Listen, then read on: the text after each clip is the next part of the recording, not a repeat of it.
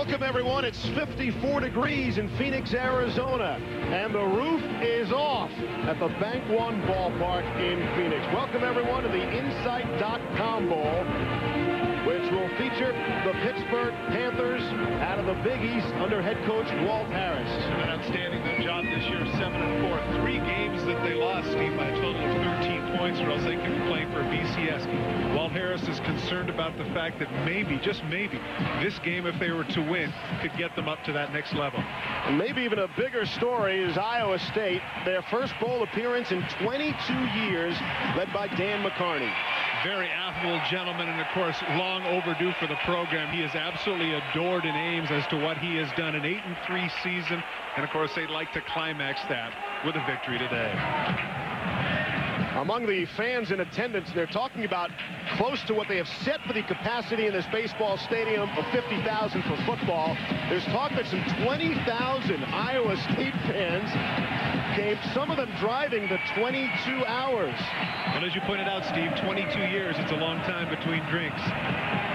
Dave Ryan is with us as well. We'll get thoughts from him in a little bit. Pittsburgh is the visiting team. They've won the toss, and they are set to kick it away with Nick Lotz. It's in the air, and we're underway. The first ever football game here at the Bank One ballpark. And it's J.J. Moses on the return. And the Cyclones will open up 1st and 10 from their own 18. The starting lineups, Sage Rosenfels leads the 4th best offense in Iowa State history. And the rest of our starting lineups brought to you by Beck's. Man to look at is J.J. Moses, all of 5'6", 5'7", he thinks, but regardless, punts, kickoff, returns, receptions, he is the main man outside, big play guy for the Cyclones. So here we go, the Cyclones, the home team, in the very attractive red jerseys to go with those red pants. 2 receivers bottom of your screen. They send the man J.J. Moses in motion, and they hand it off. First play on the ground to Ennis Haywood. He's their standout running back. He picks up a couple on the play. The offensive line for Iowa State, it's a good one, led by Ben Bruns in the middle. They allowed only 7 sacks all season, 2nd best in the nation. And that particular stat is going to be tested by the defensive line of Pittsburgh, spearheaded by Brian Knight, their tremendous pass rusher, over 20 tackles for loss on the season. 2 tight ends now for Iowa State after the 3-yard gain by Haywood. Haywood, the single setback. Rosenfels on the option, pitches it late to Haywood, and he picks up a couple more yards before he's bumped out of bounds by Ramon Walker. The linebackers for you for Pittsburgh, 3 good ones. Amir Purifoy is the emotional leader of this Panther defense. Going to have a lot of run support from the secondary, particularly the man you just saw, Ramon Walker. He is the key. He is the captain out there, the center fielder for the Panthers. Brings up a 3rd down, 3rd and 3. They go 4 wide receivers, 2 to the right, 2 to the left for the quarterback, Sage Rosenfels, the 22-year-old senior. Rosenfels drops, looks right, and throws right, and completes. And it'll go for a 1st down to Lane Danielson.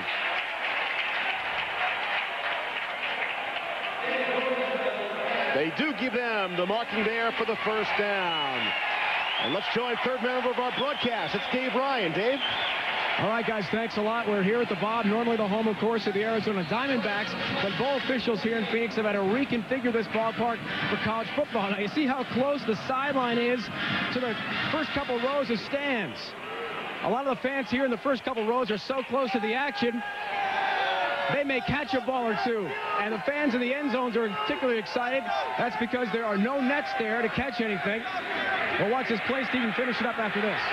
The blitz was coming. Rosenfels had to unload. It'll go incomplete. Plenty of pressure there by Gerald Hayes. Dave? So, guys, for all the field goal attempts and PAT attempts that go into the stands, the fans get to keep them. It's kind of like arena football. If the ball goes in there, they got to keep it as a souvenir. Fortunately, we rehearsed that segment 4 or 5 times. We're out 4 or 5 footballs. And an interesting point here, I'm thinking that certainly the people in the stands have to be rooting for the bowl, like the bowl game in front of us, a 49-38 game. That was a tremendous game. Congratulations to Don Nealon in West Virginia. That pass is complete to a wide open J.J. Moses. He's got the first down and more. Sean Robinson finally brought him down after the gain of 16. I'm certainly impressed with Moses, obviously the numbers that he has put up this year, but particularly receiving. It's a difficult target when you have a youngster that's only 5'6", but you can see he pushes the defender up the field, now makes a couple of moves, and it takes some people to get him down. Sean Robinson gave him a little bit too much room there. First down for the Cyclones. Paul Rhodes, the Pittsburgh defensive coordinator, said they were going to change some things up, not go as much man-to-man as they normally do all season. They might go a little two-man zone against Moses. Here's from the shotgun now on first down and 10. Two receivers out to the right, and they hand it off to Michael Wagner. Wagner's first carry of the game. He's got a couple of yards, and he's out to the 46-yard line. Wagner put together some quality minutes for the Cyclones. In fact, that was one of the things that the coach was talking about McCarney. He mentioned the fact that he's got 3 quality runners, even though Haywood gets the bulk of the carries. Might be somewhat of a problem next season. It'll be a good problem. Second down and 8. Off play action, they fake the handoff, fake the reverse, and Rosenfeld is firing. Ball comes up short. The intended receiver was Craig Campbell. He was looking for a flag, and Shante Spencer, the true freshman, was there stride for stride. And Spencer does a nice job here. So many times when it appears that you might get an interception or you might be able to do something with the ball, at the last minute Spencer realizes he's turned around a little bit. So rather than be turned around and give up a cheap long pass, Spencer does the right thing. He turns around, waves his arm, and bats the thing down. Nice job of the true freshman. A starting true freshman cornerback in the Big East. That's really saying something. Third down and 8. Rosenfeld from the shotgun. 2 receivers to his right. Now he steps up under center. Didn't like what he saw, and he will call the timeout. And will step out with 12:17 to go in a scoreless first quarter from Phoenix. Steve Levy, Todd Christensen, and Dave Ryan. Happy holidays, everyone, as we bring you the first ever Insight.com Bowl in Phoenix. The old Copper Bowl and Insight.com Bowl previously played in Tucson. We come back for a third down and 8 play. And here's Rosenfeld. Straight drop, gets pressure, throws across the middle. And it's in and out of the fingertips of J.J. Moses. Good pressure from Gerald Hayes of Pittsburgh. Shante Robinson, they had what they wanted man for man. They picked up the blitz. Rosenfeld had plenty of time. This is a ball he wishes he could have had back. This is a great job by the offensive front for Iowa State, keeping them out. 7 people coming at the last minute. You're right, there's a little bit of pressure, Steve, but Rosenfeld had plenty of time. He's just a little bit long with that one. The star receiver for Pittsburgh is also the punt returner, Antonio Bryant. Took some time to sell him on that notion of how important it is to be the punt returner, but he's doing it now. Here's Carl Gomez in the red to kick it away for Iowa State. And Bryant, fumble! Football is loose. There is a flag down as Pittsburgh recovers. Didn't give him enough room, Steve. He never signaled for a fair catch, but he's still got to be given the chance to catch the football, and it would certainly appear that Iowa State did not afford him that opportunity. Well, right off the bat, Steve, that shows how fearless Antonio Bryant is, because you know that the gunner that's coming down is right in his face. He's aware of the fact that Densmore is on top of him. But what ends up happening here is he says, you know what? This is something we've been talking about all year. What's the point of a fair catch if this is what has to happen? He sits there, waits on it, and, of course, it looked like he was losing it before Densmore hit him. So, actually, that was a bit of a break for Pittsburgh where that's concerned. And you hear some of the smattering of boos, but it was a good call by the official. Cooper Castleberry is our referee, all from the Western Athletic Conference. Non-contact, kick-catch interference on the kicking team. Penalties refused. First down. So Pittsburgh will take the field, and their offense will be led by their quarterback, John Turman. Prior to the BC game on October 26th, there was a battle for the starting position, and since then, Turman has been the man. The rest of our Beck starting lineup, backs and receivers. Terrific wide receivers, but don't forget they have a good one in tailback Kevin Barlow, over 1,000 yards on the season. Pittsburgh's first play from scrimmage, and they hand it off to Kevin Barlow, and Barlow is halfway to a first down. The Pittsburgh offensive line, Jeff McCurley, prior to the last game of the regular season, was the starting center. But to give them more depth, they move him to left guard, and Chad Reed, McCurley's backup, starts at center. We talk about Reggie Hayward and what a terrific force he is, but the man Ryan Harclaw is the man that's going to have a terrific game up front to prevent the run. Brings up a 2nd down and 4 now out of the I formation.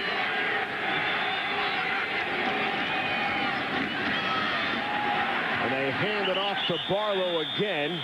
Picks up 2 more yards on the play. And the linebackers for Iowa State, Stevie Johnson, if that name sounds familiar, a star basketball player on the Iowa State team, playing football for the first time since high school.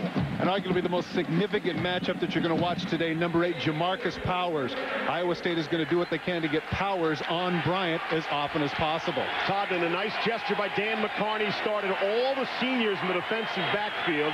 All of those do not normally start, but because of their first bowl appearance in 22 years, starting all seniors on 3rd down and long, a flag, 3rd and 1 rather, a flag, and it looked like a tight end, Mike Bosnick, jumped. Really foolish too in that situation to have to do that. And of course, a tight end can flinch a little bit. I think false start on the offense. Truthfully, 5 Steve, yards, still 3rd down. Having played the position, I'm telling you that, and Walt Harris knows it too, but he doesn't want to complain about it because he's got his 3rd and 6 play set to go. But a tight end can flinch a little bit because he is technically a receiver, not like the 5 interior people. As if your position needed any extra advantages. You got them, huh? This doesn't seem fair. We needed plenty. Give me a break. But there's a big difference between 3rd and 1 and 3rd and 6, obviously. They'll call it 3rd and 7. Turman, single setback is Barlow. 2 receivers to the left top of your screen. Here's Turman to throw. Steps up to the pressure.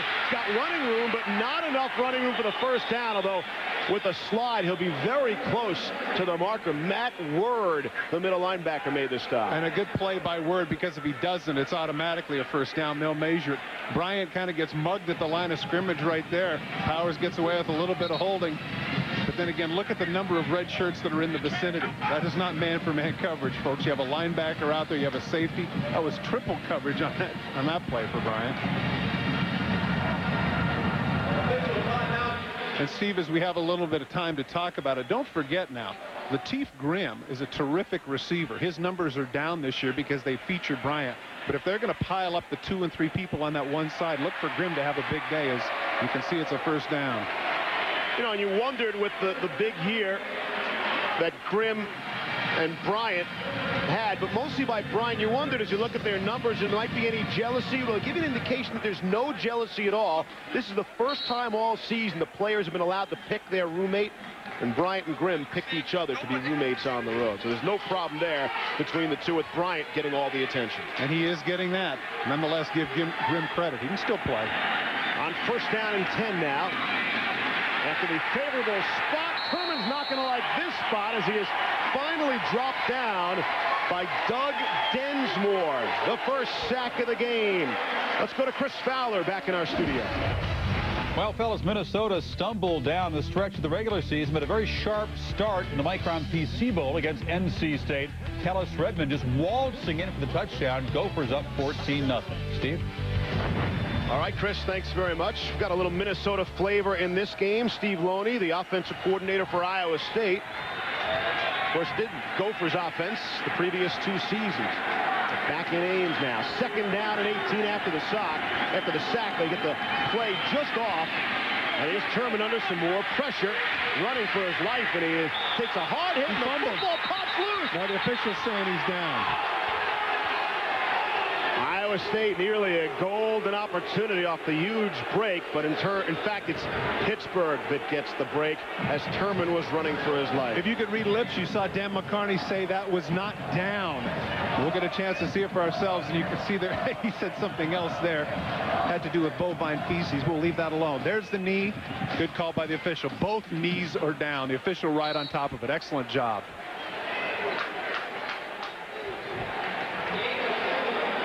Turman just gets back really to the original line of scrimmage, maybe just shy of that.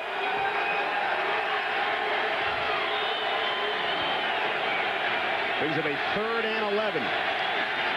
Here's Turman again, gets some time now. Love one. He's got him. He's got a man wide open. And it's Bryant. Touchdown. The big play player comes through. A 72-yard touchdown bomb. Turman to Bryant. The very thing that we talked about at the top of the show that they wanted to avoid. Yes, it's okay. Catch some 6- and 7-yarders. Catch a couple of first downs. Move the sticks, but don't let this happen. Jamarcus Powers, he cuts to the inside. Now he splits the defenders. For whatever reason, Powers opted for the flat, and the result is costly. Bryant able to split the defenders, and let's give credit where credit is due, Steve. Turman put that ball right on the money. 12th touchdown catch of the season for Bryant. He even gave it a little wave to let his quarterback know, hey, I'm going to be open here. And they come on to attempt the extra point. And the extra point is good. Pittsburgh strikes via the big play. 72 yards. Turman to Bryant. 7-0 Panthers.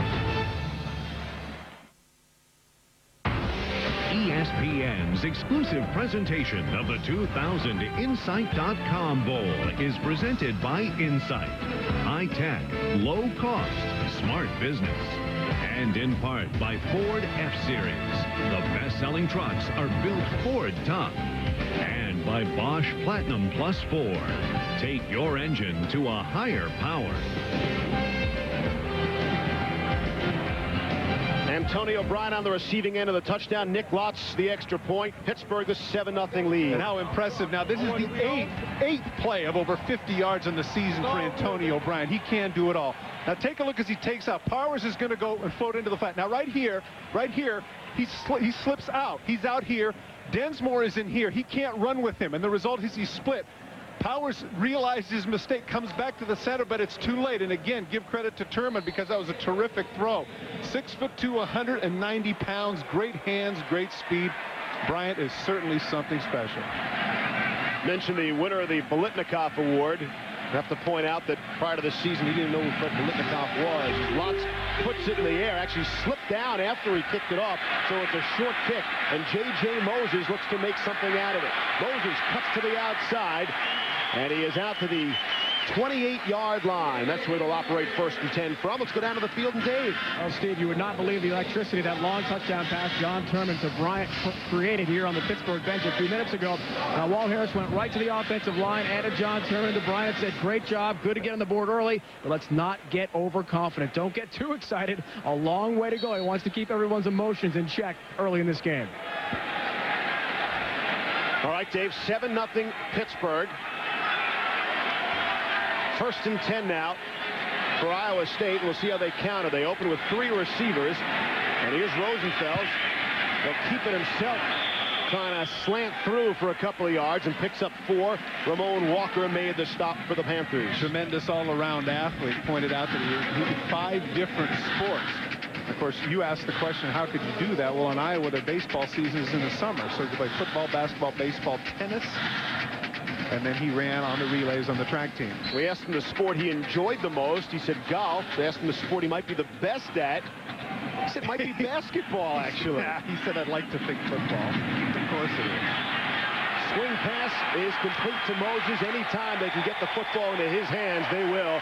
Sean Robinson finally brought him down. Over the last couple of years, there have been a lot of very successful short runners. And you can see one of the reasons. You notice that as he got the ball and headed upfield, not only his quickness, but with his low center of gravity, sometimes if you just reach out and you grab him by the shoulders, you can't get him. Reminds me years ago, those old, I remember the theory of Hank Stram when he had those miniature runners back there, and Tank Holmes and Mike Garrett, both 5'9", but of course Moses, at least according to him, 5'7". 15-yard gain for Moses, even if he's going to fib about his height an inch or two. Here's Rosenfels, option to the right. They'll keep it again and cross midfield, and he's into Pittsburgh territory. Brian Knight brought him down, making the stop for Pittsburgh. Surprising to me as they run the option, you'd think to yourself, a team that runs the option periodically has to be a team that gives the ball up. You know, they just kind of take that for granted. This is an amazing, and I do mean amazing, statistic. Sans broadcaster hyperbole. Look at that. Only 3 fumbles lost in the last 4 years. That is astonishing. And of course, that's got to be very comfortable to the offensive cognoscenti, knowing that they're not going to turn the ball over. And we were told it's not as if they've fumbled and recovered their own fumble, which wouldn't count as an official fumble. That's not even the case. High snap. Rosenfeld's able to bring it down, and it's Haywood taking off down the right sideline. And he's finally bumped down inside the 30. Shawntae Spencer knocked him out of bounds, and Iowa State trying to get something going after the big play Pittsburgh touchdown. Lorenzo White and Andy Stensrud do a nice job. Watch the right side of the offensive line and look at the hole. Right there, cuts to the outside. Good vision on the part of Haywood, who gets to the outside to get the extra yard. He's rushed for over 1,200 yards on the season, Steve. Led the Big 12 in that category. Picked up 16 on that play. Brings up a first down and 10 now. 2 tight ends for Iowa State. Want to get some momentum back on this drive. It's Haywood again. And he is banged down at the 26 by Walker of Pittsburgh, along with Gerald Hayes. Always fascinated by the psychology of the game. You have a 72-yard bomb, and as Dave Ryan pointed out, the excitement of the sideline. For whatever reason, sometimes it doesn't carry over to the other side. And give that man credit. You know, the Iowa State sideline could be devastated. Instead, they come out here, and as you point out, Steve, a methodical drive. They don't panic and have to throw the ball down the field. A couple of options, a couple of off tackles. They're in great shape here on the 26-yard line. And in some cases, this kind of methodical drive might actually be better than a big play strike themselves answering back. Get some time off the clock and get into a bit of a rhythm as Haywood is doing just that. Down to the 23, Ryan Smith the stop. Shows the power of the 206-pounder as he leans forward. That looked like about a 1-yard gain. Instead, he carried some white shirts, and now a very makeable 3rd and short. It's the first meeting ever between these two schools, Pittsburgh and Iowa State. That's one of the neat things about these kind of bowls, bringing schools together that would normally never see the other in an out-of-conference game. 3rd and short now. 2 receivers to the left bottom of your screen. Here's Rosenfeld now, dropping back and throwing. Touch on the ball. Nice. Got it! Touchdown! Touchdown to Chris Anthony. And the Cyclones do answer back. Well, Rosenfeld, Steve, coming into this game had 8 touchdowns and 12 interceptions, which would indicate to you that he's not necessarily a great thrower. But he moves to his left, pivots back, gets his right foot planted, and puts this ball right on the money. The coverage isn't awful, but the throw could not have been any better. 23-yard pass play. Rosenfeld to Anthony. And it's Carl Gomez on to attempt the extra point. They're going to fight for the ball in the stands. It's up, it's good, and let's see. It's not like, you know, in baseball, when a baseball goes into the crowd, those are, what, $3? These footballs are expensive, folks. Iowa State answers right back on a pretty pass play of their own. 4:52 to play here in the first quarter. Pittsburgh and Iowa State now tied at 7. Welcome back, everyone, to the Bank One ballpark. Steve Levy along Todd Christensen. Really neat atmosphere with the fact these are two programs who struggled most recently. Here, the excitement in Phoenix to have the football game in this bowl right here. And the players doing their part in the start of the first quarter. Well, everybody has dwelt on the fact that Iowa State is 22 years removed.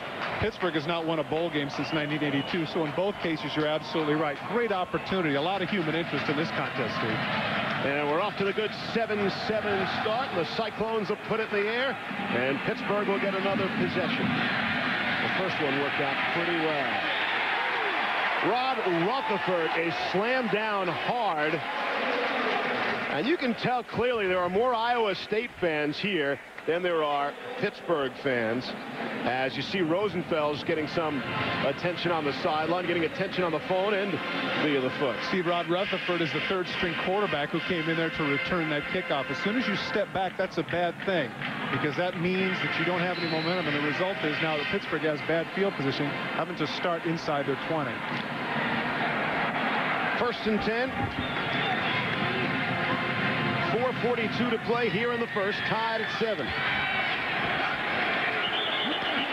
And flags fly as well. Looked like Kiawatha Downey, the right tackle, might have moved, drawing the Iowa State defense offside. Get the official word. Dead ball, false start on the offense. 5 yards, still first down. We've got a triple header of college football for you as Capital One Bowl Week continues tomorrow. The early game has Colorado State against Louisville.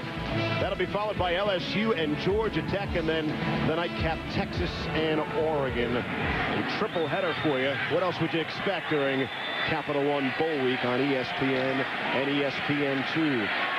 Handoff off the pitch to the right side, and it's Barlow again.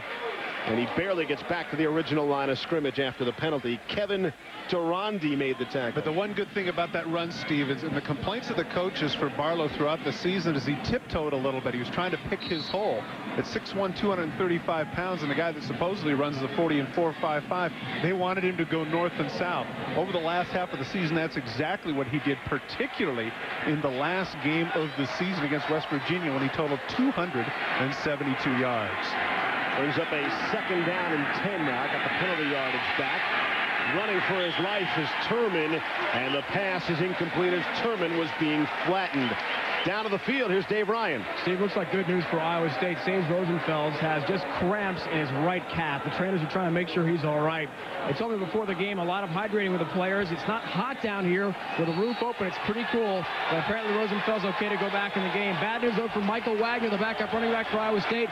Sprained ankle. He's out for the game. Wow. All right, Dave, thanks. You talked about the depth Iowa State has in the backfield.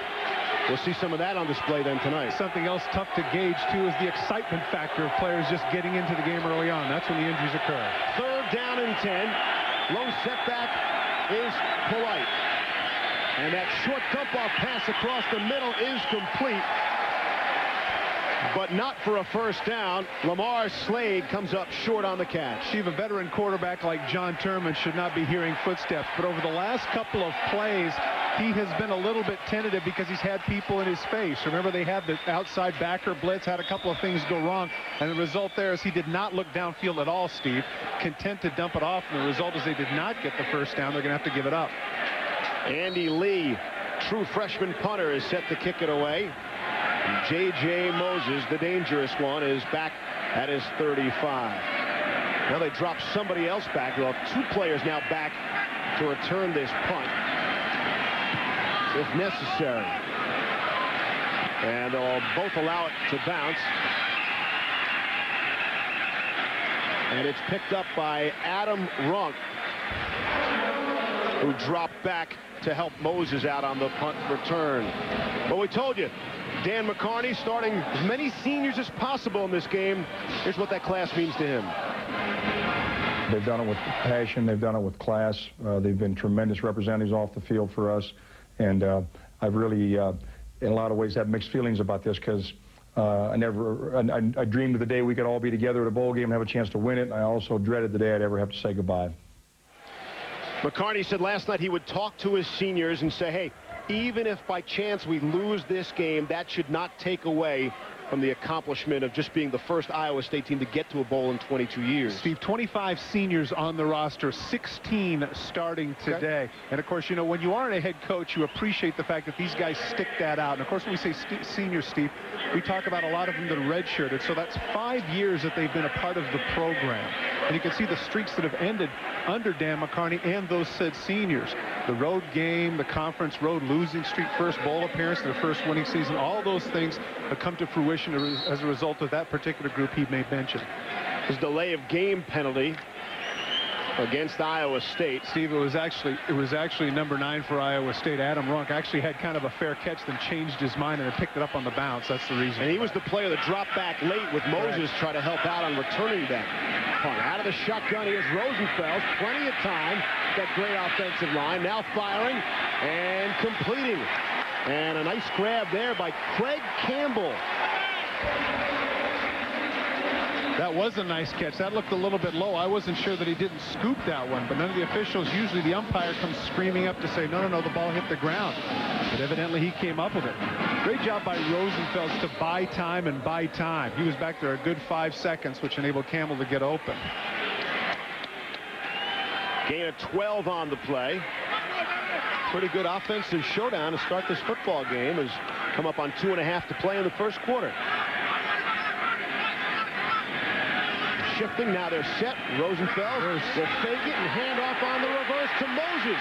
And the spin move by Moses gets him out to the 49-yard line. And we keep talking about his height or lack of, but he doesn't seem to get hit. But let me tell you something. This is a huge play by Ramon Walker. Everybody is going in the wrong direction. Now watch as he comes around. All the white shirts are coming this direction. Here he comes. Now it looks for all intents and purposes like he should make a big play. Ramon Walker squares up, takes the move, trips him up. That is a huge play. If he doesn't drop him right there, he might still be running. Walker already has 4 tackles on the football game. Brings up a 2nd down and 5. They go 4 wide receiver set here. Haywood, the lone setback. Rosenfeld has him set. Now drops back, looking left, and throwing man wide open. It's complete to Lane Danielson, who found a seam in the zone. Walker had to bring him down, but not until he had a gain of 22. The man that has to generate pass rush is Brian Knight, number 57, and thus far he has not been able to do it. This time it's Ennis Haywood that comes up, takes him on. That doesn't bode well for Pittsburgh. If a back can handle Knight, that's not a good thing. That's going to enable Rosenfeld to have a lot of time to survey downfield and beat those underneath zones of the Panthers. 1st and 10 for the Cyclones. Looking to put back-to-back scores together after Pittsburgh opened up a 7-0 lead. They just get the play off. Here's Rosenfeld trying to buy himself some time. Lost one and just too high. Moses, the intended receiver there. Well, again, we keep dwelling on the vertically challenged young man named Moses, and certainly here's an issue here where maybe being 5'8" or 5'9" could have paid off. Instead, that's the best that he could do. Great effort, though, by number 32, who opted to take the same number as his father, Jerry, our running back for the Iowa State Hawkeyes in the early 70s. We asked Moses yesterday if he'd like to be any height. What height would he like to be? And he said, nope, I like it just the way I am at 5'7". Had a very ecclesiastical answer. He said, this is what God intended. I was impressed by that. Here's Rosenfeld off the handoff, the draw play to Haywood. Darryl McMurray brings him down. Once again, there's Dave Ryan. Well, guys, a little bit more on J.J. Moses and his dad, Jerry, as Todd mentioned. A great high school athlete in the state of Iowa. In fact, he is thought to be the best high school athlete ever to come out of that state, recruited by over 100 schools. Now, Jerry played in Ames in the early 70s, but injuries limited his career to just a couple games. He couldn't even make the trip to the 1972 Liberty Bowl because he was hurt. He's here now, though, in the stands somewhere. We'll find him later tonight. J.J. tells us he wants to write a final winning chapter for number 32, just like his dad wore at Iowa State. All right, Dave, certainly a touching story there. One of the many reasons you can root for Iowa State is Rosenfeld takes off and dives ahead for the 1st down. Sage Rosenfeld, he doesn't want to be called a running quarterback. He did have 10 rushing touchdowns this season, the most for an Iowa State quarterback since Dave Hoffman did in 1962. Well, certainly at this point of the game, Sage is the rage as he comes outside, and what happens, Steve, is it happens so often. You're downfield in man-for-man coverage, you have your back turned, and once he breaks the contain of the Pittsburgh defense, he's able to get the 1st down easily on the run. Quite possibly the final play of this 1st quarter from, that's right, Bank One ballpark. No sign of Randy Johnson, just a lot of Sage Rosenfeld so far. He hands it off to the 1st man through, and that's Haywood, the star running back for Iowa State, and that will do it. On a history-making night here in Phoenix, the 1st quarter comes to an end. Sage Rosenfeld and Iowa State coming right back after Pittsburgh had scored on a 72-yard bomb. Along with Todd Christensen and Dave Ryan, Steve Levy, as we open up quarter number 2, the Insight.com Bowl tied at 7. 3 receivers to the left of Sage Rosenfeld. And a quick hitter to J.J. Moses, who tries to cut it up, and he's very close to another 1st down. Of course, this is an Iowa State offense that is working against a Pittsburgh defense led by Paul Rhodes, the defensive coordinator, who the previous 5 years was an assistant at Iowa State. So that was a big discussion all week, Todd. How much of a factor would that be? Hey, he knows everything about them. Well, up to this point, it hasn't been an issue, and you saw Dan McCarney. He said that that was one of the most difficult goodbyes he had in giving up that young man. But, of course, in the coaching fraternity, you want to move you up. You want to get to be a coordinator. Thus far, Rhodes is struggling in this game. Iowa State seems to be plugging all the right buttons. 3rd down and 2. 4 receivers in for Iowa State. Pittsburgh brings a nickel defense. Now they show blitz. Rosenfeld's under pressure, got it away, and it's caught. Shy of the goal line, down to the 1 is Lane Danielson. They had the good pressure. They brought an extra player, but Mike White had the good rush. It appeared that Rosenfeld's audibled off on that play. Comes to his left on the slant. He's able to beat it with a 3-step drop, beat that blitz, and put the ball right on the money. I'll tell you what, you know, for somebody who is inaccurate, I'm beginning to believe all that hype about him as somebody who is 8 for 12, 105 yards and a touchdown up to this point. Some scouting combines had him ahead of prominent players like Josh Heupel and Chris Winkie. This is 1st and goal now. Handed off to the first man through. And it's Joe Woodley. Touchdown for Iowa State.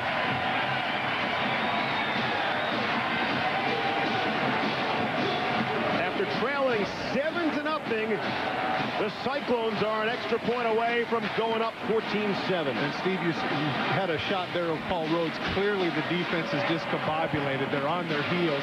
The onus falls on the offense for the Panthers now to get something going. I don't think at this point they can come out and go 3 and out.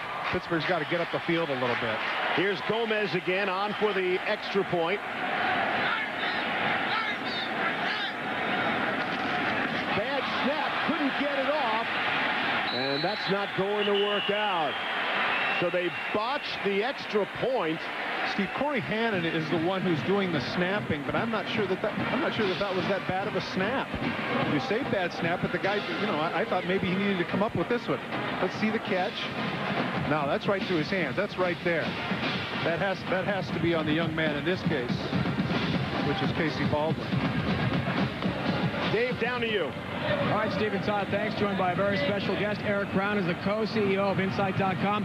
He must be very pleased with the move from Tucson to Phoenix with this huge crowd at the Bob here tonight. Oh, it's exciting. This venue is like college football like you've never seen it before. It's amazing. Now, you've got a lot of your friends here, very close friends. Tell us about how many of your employees are here tonight. Actually, we have 4,000 of our employees, their friends and family, all taking up one side of the stands here. Is the game in Phoenix to stay? Does this appear to be the permanent home of the Insight.com Bowl? I hope so. This has been wonderful. We hope to keep it going and growing here in Phoenix. Thanks a lot for joining us. My pleasure. Thank you. Guys? All right, Dave, thanks. Of course, City of Phoenix hosting another rather large bowl game as well. New Year's Day night, the Fiesta Bowl. And this city is football crazy right now as Mike McKnight puts it in the air and Torrey Cox will look to return the kick and try to give Pittsburgh a spark, but instead it's Iowa State that will get the spark after the big special teams hit by Justin Eilers. Speaking of that other football game in the area, it's actually in Tempe, the Tostitos Fiesta Bowl, Oregon State, Notre Dame. You can see it New Year's Day at 8:30 Eastern on 5:30 Pacific. Of course, you'll be able to see that on ABC. And by the way, Todd, feel free to turn down your sound and listen to ESPN Radio. That's terrible. The mellifluous voices of Steve Levy and Todd Christensen, along with Dave Ryan. We will have the call for you on ESPN Radio. And you can see it on ABC. Big run there by Barlow, and that's just what Pittsburgh needed. Jamarcus Powers finally brought him down after the gain of 21. The second half of the season, Barlow really turned it on. I mentioned that stat, the 272 yards against West Virginia. Steve, that's the second most in the history of Pitt, trailing only to 303 yards, and a pretty good back by the name of Tony Dorsett was able to accrue against Notre Dame. You notice there once again, he's got his pads going straight ahead, using his 235 pounds. He realizes that after the success he's had, Steve, he's got a shot at the next level. On 1st down and 10, 3 receivers to the left of John Turman. Here's Turman, good pass protection, now steps up. Little dump off to Barlow. Loose football, they say no. They say he was already down, and Pittsburgh will hang on to the ball. I've often wondered if the officials would gauge that by how quickly the player goes back to the ball. In this case, Barlow, when the ball dropped, he sprinted over as if it could have been a fumble. Watch at the end here. He dumps the ball off. Does he have it right there? He's bobbling it. Oh, he doesn't have it. Good call by the official. But he sprints back and tries to get it. The official's right on top. But you know what, Steve? Up to this point, the official's done an excellent job. About 3 or 4 close calls. We remind you these are officials from the WAC conference. There you go. Utah guys. The right. Big 12 takes on the Big East in this one. Turman on the draw. And it's Barlow keeping it on the ground. James Reed and Ab Turner made the stop. You mentioned Barlow and what he did against West Virginia, 272 yards. Also really a credit to the offensive line. And there's the guy you're talking about, TD. I tell you what, boy, was he quick. You know, in college, he was only about 5'10". He's about 180. And everybody debated as to whether or not he could take the punishment. Obviously, he's done that and then some. A member of both the collegiate and the professional football halls of fame. 3rd down and 4 now. Here's Turman, quick drop and fires. And it's incomplete. Bryant hadn't got into his break yet, and the football was already delivered. You see the frustration on Bryant's part. Some sort of miscommunication between himself and Turman. And we pointed this out, Steve. This is not what Pittsburgh needed to do. I'm wondering if Walt Harris might consider a fake here, because all the momentum at this point is the Hawkeyes, and the defense for Pittsburgh hasn't shown any inclination to stop anybody. Andy Lee is back to punt from the 30-yard line. And J.J. Moses is back. And he'll get some help again from Adam Runk, who was back there with Moses. And Lee puts it in the air. Nice high spiraling kick. Nearly scraped the roof here at the Bank One ballpark as J.J. Moses spins out to the 20-yard line. 12-13 to go here in the first half. 13-7 in favor of Iowa State.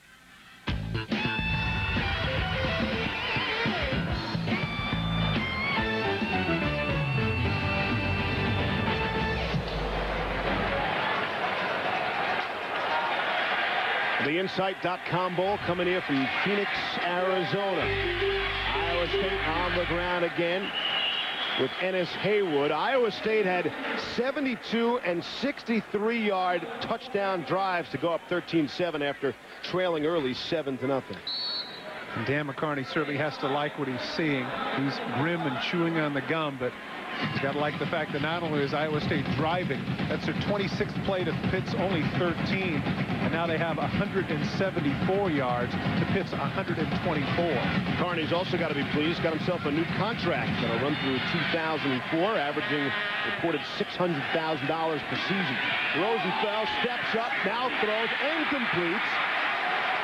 And the Cyclones are looking wide open, like Chris Anthony right there. Torrey Cox finally got to him after the gain of 14. Well, Steve, again, here's part of the problem, and that is Rosenfeld's being as mobile as he is continues to buy time, and the secondary for Pittsburgh just cannot stay with the receivers. What's going to happen here, and this is the decision that Paul Rhodes, defensive coordinator, has to make. Do I blitz and try and get some pressure, or am I willing to stay back in some of the zones and let the guy pick you apart? Right now, either one has been a bad decision for the Panthers. 1st and 10 after the big gain. 2 receivers to the right. Rosenfeld gives it to Haywood on the ground, and he finds some running room and a crack. And he's out to the 46 and close to another one. Ramon Walker brought him down, and here's Dave. Well, guys, Insight.com Bowl officials tell me the roof is closed here for the rest of the game for a specific reason. After the parachuters came through for the opening ceremonies, they closed it back up. Last night, they had the women's basketball game. We talked about Tennessee, Arizona State. It got down to about 42 degrees, so for fan comfort, they want to have the roof closed and keep it around 60 degrees. The thing is, a lot of moisture on the grass will develop with that roof closed, guys. All right, Dave, thanks. We will watch for that. Passes completed again across the middle to Mike Banks, the tight end, and he is well into Pittsburgh territory, and the Cyclones all of a sudden are an offensive machine. Mike Banks, the 6'4", 250-pounder, had 27 catches on this season. And again, right now, something that's surprising is how dominant Iowa State has been up front. I would have thought that some of the Pitt athletes would have got in particularly tonight, but that has not occurred. as Pittsburgh helmets litter the field, and Iowa State continues to trudge up and down the gridiron. It's an Iowa State offense that averaged 424 yards per game this season, the 4th best in school history, and Haywood looks to add to that. Squirms his way out for a couple more. Gerald Hayes among the Pitt defenders. Well, Iowa State has been dominant in terms of their ability to run the football. So over the last 4 years, what they have done offensively as a team. Not to forget, Steve, that they've had 4 runners here in the last 6 years that led the Big 12 in rushing. You see that when you rush for 200 yards or more, your offense is clicking. Davis has been an awful big name in that Iowa State backfield. And now it's Haywood running the show as Rosenfels drops back and throws and completes. Again to a wide open receiver. That time it just happened to be J.J. Moses. Ryan Gonzalez just touched him down to the ground. Now on the other side of the ball where you see John Turman with a little bit of happy feet sliding back and forth, you can see Rosenfels is extremely comfortable back there as he has plenty of time to survey the field. You're going to see the corner route come out here. Now watch the quarterback as he fades back. Watch the troubles that he has or the troubles that he does not have. Nobody is in his face. Plenty of time. He's able to plant his feet and deliver the ball right on the money. From the shotgun, inside handoff. And it's Haywood, nothing doing there. Pittsburgh could use more of that. It's a Pittsburgh defense that was the 3rd best in the Big East. That's a conference, has some pretty good offensive teams. But the defense really struggling here against Iowa State. And the other thing that's surprising here is Paul Rhodes' group yielded less than 100 yards per game running the football. But clearly this is at least at this point, Steve, would appear that this is an Iowa State group that they really underestimated. The number 17 rush defense in the nation coming in. 2nd and 10. Moses has 4 catches for 55 yards. He's the man in motion, tiptoeing to the line. Here's Rosenfels, slipped out and still completes the pass to Haywood out of the backfield, and he's inside the 5. Sage Rosenfels getting it done, and maybe Dave talked about the moisture on the field, slips down. Now here's an interesting point here, Steve. It appeared to me, was he able to keep his balance? I saw the referee step up and to see whether or not he'd actually hit the ground. Does his knee go down? Now watch him slip and fall. Is his butt down? No, it isn't. Great job by the official not to call that. It appeared that his knee might have been down. He holds himself up by the hand, able to deliver the ball on the money. Rosenfels, everything's going his way tonight. Threatening for another touchdown is Iowa State. He's hit 6 passes in a row, and that time before his backside hit the grass. Hands off. Haywood, touchdown, and Iowa State makes it look easy. Steve, with 8 minutes remaining in the first half, you don't want to be a doomsayer, but when you go in standing up inside, that close to the goal line, that's a bad sign for the defense of Pittsburgh. Paul Rhodes has to regroup and do something here with his charges. Certainly he's familiar with that Iowa State offense, but you just have to give them credit. Steve Loney and his staff, they are executing as well as they have all year long. The extra point upcoming for Carl Gomez. They had a problem with the hold the last time, missed the extra point. We'll watch it again. The snap fine, the hold fine that time, and Carl Gomez boots it through. Pittsburgh had a 7-0 lead, and since then Iowa State has had 3 possessions, and they've scored touchdowns on all of them. ESPN's exclusive presentation of the 2000 Insight.com Bowl is presented by the Arizona Office of Tourism and in part by Dodge and nearly 3,000 dealers who invite you to come see what's different. 20 unanswered points by Iowa State, and Pittsburgh will get the ball back. Mike McKnight, short kickoff to Corey Cox. Cox finds a little bit of running room, and he's out to the 28-yard line. Down to the field once again. Here's Dave.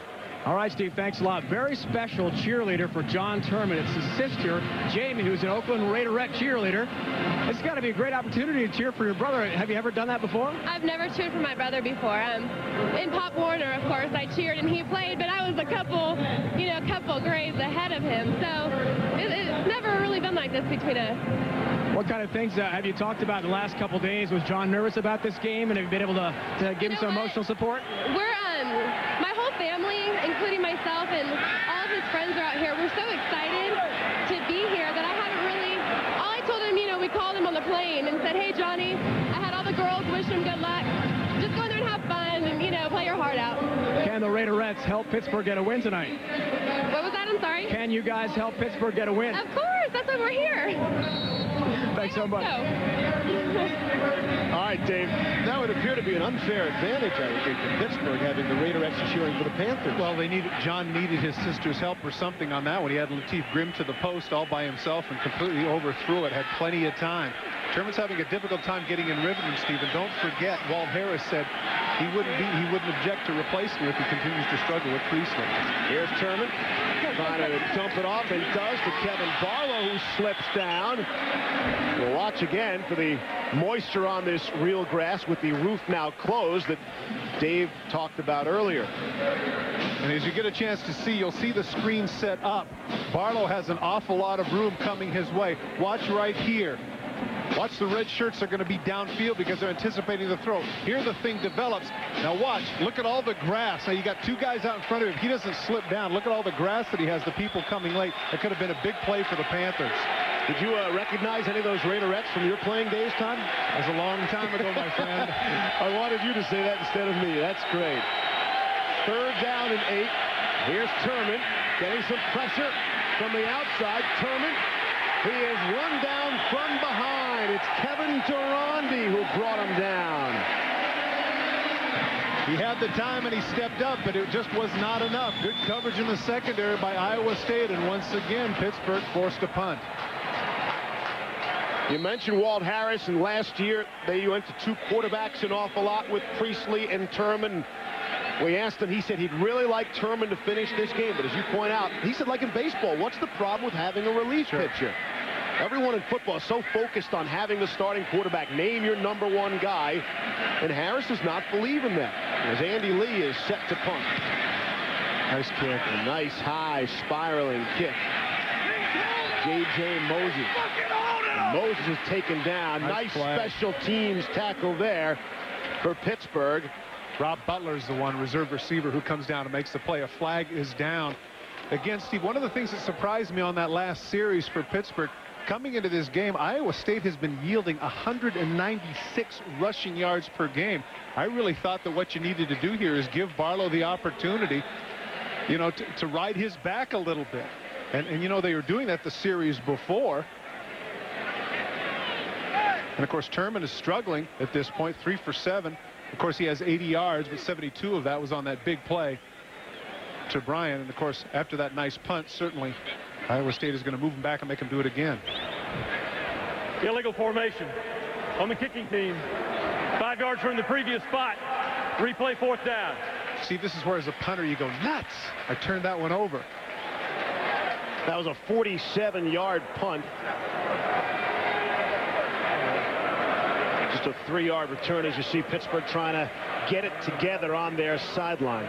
This could not have started out any better for Pittsburgh. The big play, their superstar player making it a 7-0 lead, feeling good about themselves, and then all of a sudden, across Iowa State is counted with 3 consecutive touchdowns. Interesting, though, that Dan McCarney pointed out that he said, we're used to coming from behind.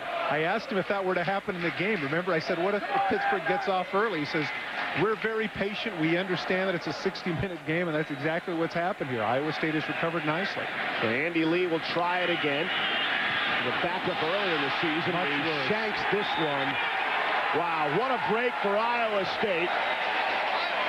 Instead of a 47-yard punt, it's a 14-yard punt.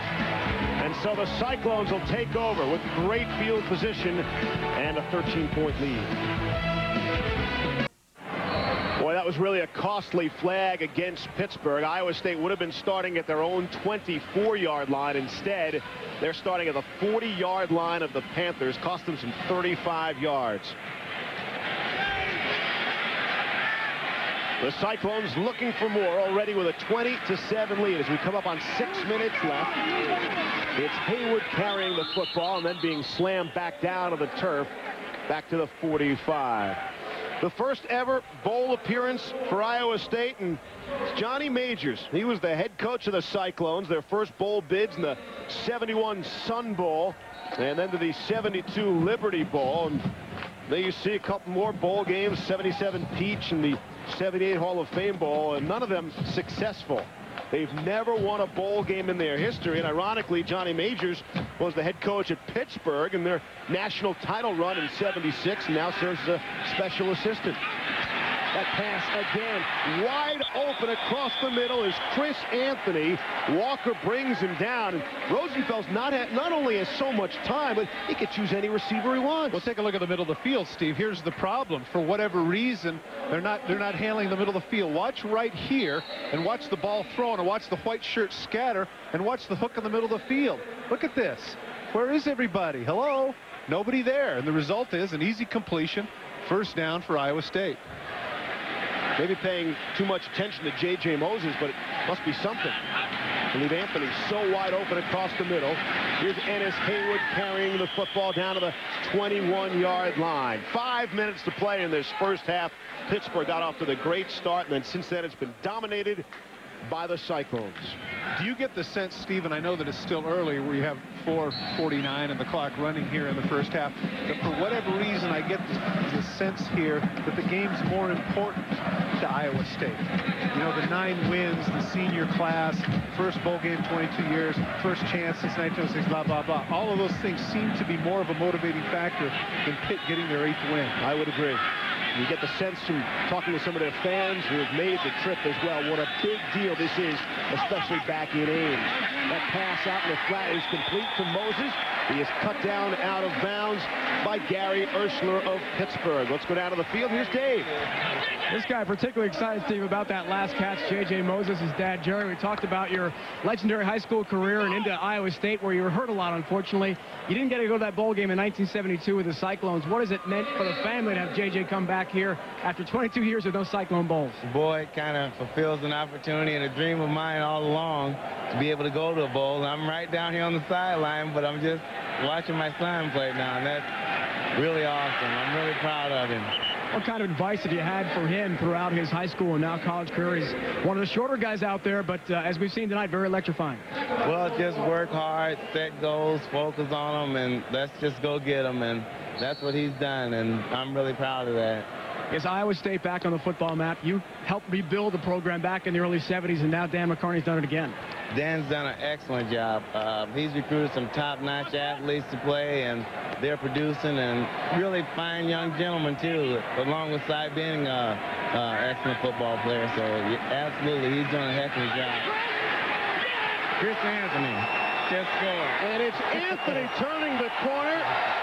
Thanks to Jerry Moses for the assist on the play-by-play for the touchdown for Iowa State.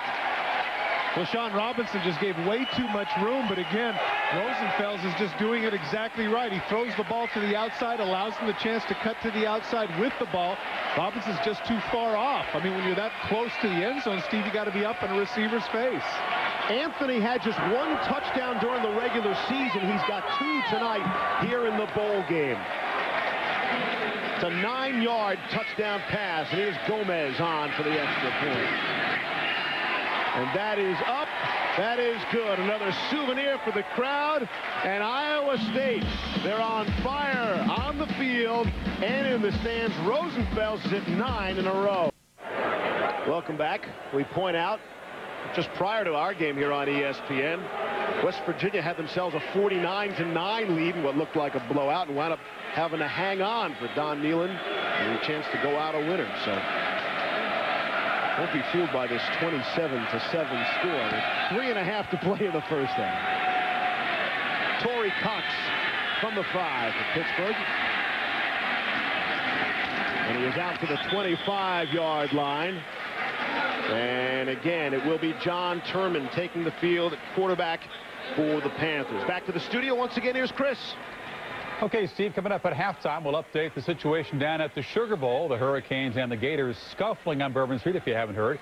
Michael Vick waffling just a bit about his plans for next year, and we'll check the conference scorecard as bowl season approaches the midway point. Rod Gilmore joins me at the half, guys. Chris, thanks. We look forward to that. 3 minutes and 13 seconds from now. Two receivers to the right. Here's Turman. They'll try the ground game, and it's Kevin Barlow. Barlow trying to turn it up. Was held up momentarily, and now is brought down by a host of red jerseys out at the 35. Adam Runk leading the way. Nice balance. As he balances on that left leg, it appeared to be about a 2-yard gain, and he's able to slip out of the grasp of the defender. Get about 5 or 6.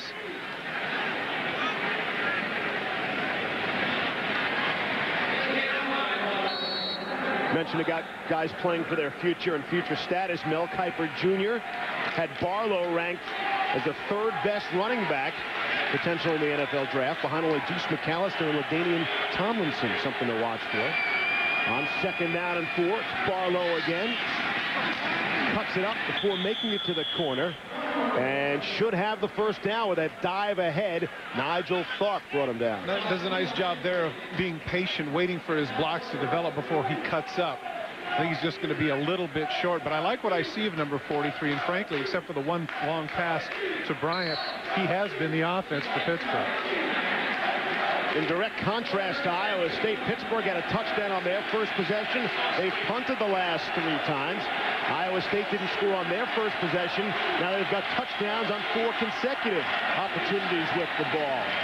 It's Turman to keep it himself. Now this is where Pittsburgh, now they do have the first down. They're going to have to huddle up, Steve, and now inside of 2 minutes. They're going to have to throw the ball downfield, and Turman, as we pointed out, has struggled up to this point. He needs to generate something here in this drive so that Pittsburgh can have at least a little momentum heading into halftime. Turman, the number 7 ranked in pass efficiency in the nation, coming into play in this one. So far, 3 of 7 for 80 yards, and of course, the 72 yards coming on the big play score. Is it just me, but there's a minute and a half left? They're acting like they got plenty of time. They come out in the I formation. Turman off play action, rolling to his left and throwing. The intended receiver is Chris Wilson, wide open, and he's across midfield. And beyond the touchdown pass to Bryant, one of their few big gains in the first half, that for 23. But this is what the running game does, Steve, is that after you run and you run well, then you can go with the play action and fool some people. That's exactly what happened. Bryant ran the secondary off. Wilson able to find a first down underneath. But now they didn't give him the out of bounds, so the clock now has started again. And as I say, Pittsburgh not operating expeditiously. 3 times in the last 4 years, the Pittsburgh offense has been number 1 in passing in the Big East. They're going to get that going here. I think Bryant left early, and the flag goes. I think Antonio Bryant jumped the snap just a bit. Appeared also that Mark Brown might have been in a bit of a hurry to get back and pass block. Prior to the snap, false start, offense, 5 yards. And we'll never find out down. for sure, which is nice in college football. They don't pin it on a particular player like they do in the NFL. Well, the Iowa State pass defense has not exactly been tremendous. You can see the pass yards allowed, about 210, 51st in the NCAA rank, and I'm sure that coming into this game, the Pittsburgh offensive people are licking their chops. But it's tough to do that when Iowa State dominates and has the ball the whole time, scores on 4 straight possessions. You send Barlow out in motion to the flanker spot. Here's Turman stepping up and firing. It's Bryant, Antonio Bryant. Just his 2nd catch of the football game. After making the big touchdown play for 72 yards, Jamarcus Powers brought him down. Timeout, Pittsburgh. We'll come back for the final half minute of this first half. Welcome back. Final 30 seconds of this first half before we turn it over to Chris Fowler and Rodney Gilmore. 27-7, Iowa State manhandling the Panthers to this point after Pittsburgh scored first. And now Pittsburgh on 2nd and 3 took their time moving down the field. Now they choose to use a timeout and see what kind of play they come back with after that. Turman, the straight drops, got pressure up the middle. On his back foot, throws and completes to Lamar Slade, and they get out of bounds, and that'll stop the clock with 24 seconds left. Slade does a nice job getting out of bounds. That shows the arm strength of Turman. He was moving back against it, gets up in the air and delivers the ball. Slade does a nice job of getting out of bounds, buying some time. But Steve Ray really did waste some time here in the last couple of plays. You know, the clock should be right at around 50 seconds. Instead here, they're going to have a hard time here getting anything except possibly a field goal attempt. Turman 3 for 3 on this drive. Make it 4 for 4 on the short completion with Slade again, and again he gets out of bounds. With 18 seconds left, gain of 11 on that play. Take a look at the attention that they're paying to Bryant. They're just not going to give up. Watch to the left side. Bryant's going to come up the field here. Now take a look at the red shirts and what happens with them, and Slade underneath. Take a look. All the red shirts go with him, and Slade is right here wide open. That's what happens when you have a great player. Everybody follows Bryant and says, I tell you what, you're going to beat us, but you're not going to beat us again with number 80. Again, Bryant just 2 catches so far in this first half, which has 18 seconds left in it. Here's Turman looking to go 5 for 5 on this drive unless he runs, and he does. And he's taken down from behind at the 9-yard line, and they'll use a timeout. Pittsburgh with 1 timeout remaining. 11 seconds to play in the first half. Pittsburgh trying to go into the locker room on a high note. Ever, the Insight.com Bowl be played in Phoenix. First football game ever played here at the Bank One ballpark. 11 seconds left in the first half. Pittsburgh has the ball. The second down and 6. They can still get a first down without scoring, but time remaining 11 seconds. Steve, they've got Bryant by himself at the top. That might be where they're looking. Turman, though, looking left, never even gave Bryant a glance. It's Slade in the middle of the field. He fumbled, Steve. He fumbled. With 2 seconds remaining on the clock, he fumbled. We wait for the official indication. With 2 seconds left in the first half. Now, if he didn't fumble, then Pittsburgh better be quick to call a timeout. Still waiting for the official indication. He was able to come up with it. The Pittsburgh and Walt Harris Slade knows that. They got to call timeout. And they were smart to do that because that clock... They were smart to do that. Now they've got to kick the field goal. Walt Harris was aware of that. Pittsburgh. Take a look at Slade on the slant. Timeout. They're anticipating that he's going to be able to break a couple of tackles and get in. But right there, he stood up. There's the ball. You can see it pop out. And I'm surprised. It appeared that the man that was able to get the ball was number 46. That was Matt Word. But instead, in the midst of the pile, watch the ball come out. There it is right there. Looks like Word has it, but then there's a scramble from the backside. And the result is Slade's able to come up with the ball. And fortunately for Pittsburgh now, even though they wanted to get in the end zone, field goal should go a long way to at least giving them a little momentum, Steve. 2 seconds away from the Dodge Different halftime report with Chris and Rodney. Michael Vick, is he thinking about the NFL again? Why? I don't know. We'll find out. We'll tune in to Chris and Rodney. Sugar Bowl Blues, a little brouhaha going down in New Orleans, and the Conference Bowl scorecard. That's all coming up on the Dodge Different halftime report. Todd, they're going to attempt the field goal. Is there any decision here? Is there even an outside thought about maybe throwing one in the end zone? No. Down 20? No, I don't think so. Going to the locker room. No, I think because if you fail and you're down 20 going into the locker room, you want to, you know what, and you have to say to yourself, look, we're down 17, not a good thing going into halftime, but certainly we can score that many points in the second half, and our defense can't play any worse than it did in the first half. Dave, quickly down to you.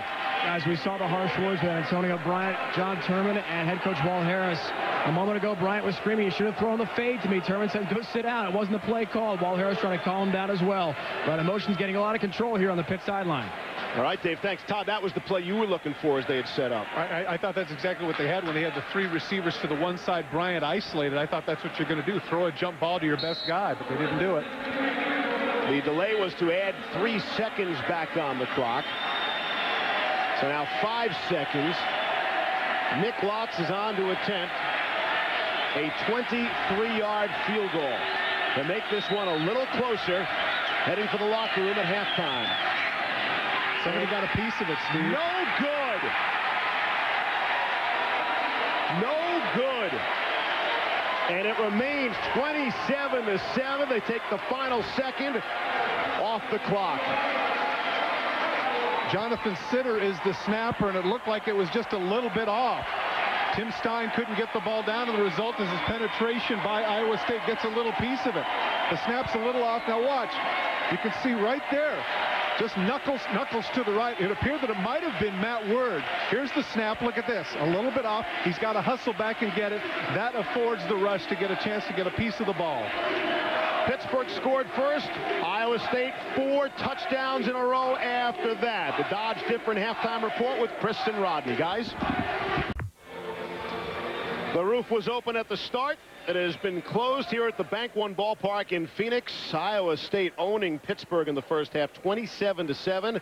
As we welcome you back inside the Insight.com Bowl. Steve Levy alongside Todd Christensen. Thoughts from Dave Ryan in just a bit. So much on the line for Iowa State. They've never, ever won a bowl game. And yes, this is their first appearance in bowl action in 22 years. And everything went right outside of maybe that first drive by Pittsburgh. Well, that's right. Except for the bomb, Pittsburgh has just been very anemic offensively, and particularly on the defensive. They just haven't been able to do anything at all. Sage Rosenfeld has had his way, 15 of 19 for 192 yards and 2 touchdowns. Antonio Bryant had the big play. He's by far, not even close, the marquee star in this game. Caught the 72-yard bomb, but after that, he has just one short game catch. Really has struggled, and you got to give credit to Jamarcus Powers, number 8, who has been on him on a number of situations. You saw right here early on, they had him up on top and then underneath. There he is. There's the one time where Bryant was able to split the defenders and go the distance. But as you pointed out, Steve, that's the only time. Right with him there, pushes him out of bounds, shows that he's physical. There he is. He plants and comes back, and that's the short pass that he caught. Those are the only 2 balls that he was able to catch here in the first half. That has to be considered a surprise. Certainly some of the other numbers that stand out from the first half, Todd. Well, of course, you're looking at the total yards. I think the surprises me here, right here, is the passing yardage. I would have anticipated that a guy who's been a 53% completion guy on the year would have in the first stanza been 15 of 19. Rosenfeld's completed his last 9 passes in a row to finish out that first half. Just about set. Pittsburgh will get the football to open up this second half as Mike McKnight puts it in the air. Another short kickoff, and Torrey Cox takes it from the 12 for the Panthers. And Cox trying to run over some people. He's got it out to the 26, and they'll start in relatively good field position. Down to the field, here's Dave Ryan. All right, Steve, thanks a lot. Just talked with Walt Harris, the Pittsburgh coach, a few moments ago in the halftime locker room. He says his team is very confident, not too glum in that locker room now. They feel they can make a comeback. He's most worried about defensive positioning in the secondary. He feels really Sage Rosenfeld's had the big day. As Todd mentioned, 15 of 19. Coach Harris amazed by that because his defensive backs were out of position and feel confident they can make a good adjustment at halftime and have a much better second half against Rosenfeld's and the Iowa State offensive attack. Dave, thank you. We'll watch for that. 2 receivers open, bottom of your screen. And they open with John Turman back at quarterback, and he gives it to Kevin Barlow, their star running back. And Barlow's after the 35. It'll bring up a 2nd and short. It's a great job of blocking by their guard in that situation, number 64. Excuse me, that was the center, Chad Reed. He actually comes back, just kind of a backflip to get somebody who is penetrating, enabling Barlow to cut up field and get those 8 yards. Reed got his first start this season, Todd, in that finale against West Virginia. The same game, Pittsburgh rushed for the 275 yards. And Barlow's averaging 7.1 yards per carry. So on 2nd and 2, what else to do but give it to him? And he should have enough for the first down. Dave, back to you. All right, Stephen, talking with Iowa State coach Dan McCarney, who was thrilled with how well his offensive line played in the first half. He couldn't believe how much time Sage Rosenfeld had to pass. It's the reason they had so much success. He thinks the big key in the second half is old TOP, time of possession. If they can dominate the clock, they'll be all right in this game. Now, he told me also in his locker room, no one better be celebrating, or I'm going to kick him off this team. There's a long way to go before Iowa State gets their first bowl win in 22 years. All right, Dave, thanks. And talked about the pass protection against the Pittsburgh defense that had 35 sacks this season to lead the Big East. But now Pittsburgh's on offense. They go off the delayed handoff to Barlow. And he is just shy of the 45 to the 44. They bring up a second down. Of course, you're at home saying to yourself, I don't get it. They're down 20 points. How come they're not with the 3 and 4 wide receivers and getting it up the field? But as we pointed out, this does set up the pass. And at this point, frankly, Steve, Barlow has been the most effective weapon for Pittsburgh. But at some point here, Turman needs to get his rhythm. Barlow, one of just 2 Pittsburgh players that played in their last bowl appearance in '97. They were blown out. He had 68 yards. He was the top rusher on 9 carries. And Barlow trying to turn the corner, slips down. And he is taken down there at the 43. Derek Walker helped him slip down to the grass. Derek Walker is able to penetrate and make him go outside of where he wanted to go. And that screws up the rhythm of what Pittsburgh was doing here in their first 2 carries of these 2 series. They've been able to get close to the first down. Now 3rd and a little bit longer. I think they're going to have to throw it. Walker, speaking of throwing it, was a backup quarterback last season. He's 5th on the team in tackles this season. So 3rd down and 5. You see what the Panthers have done so far this evening.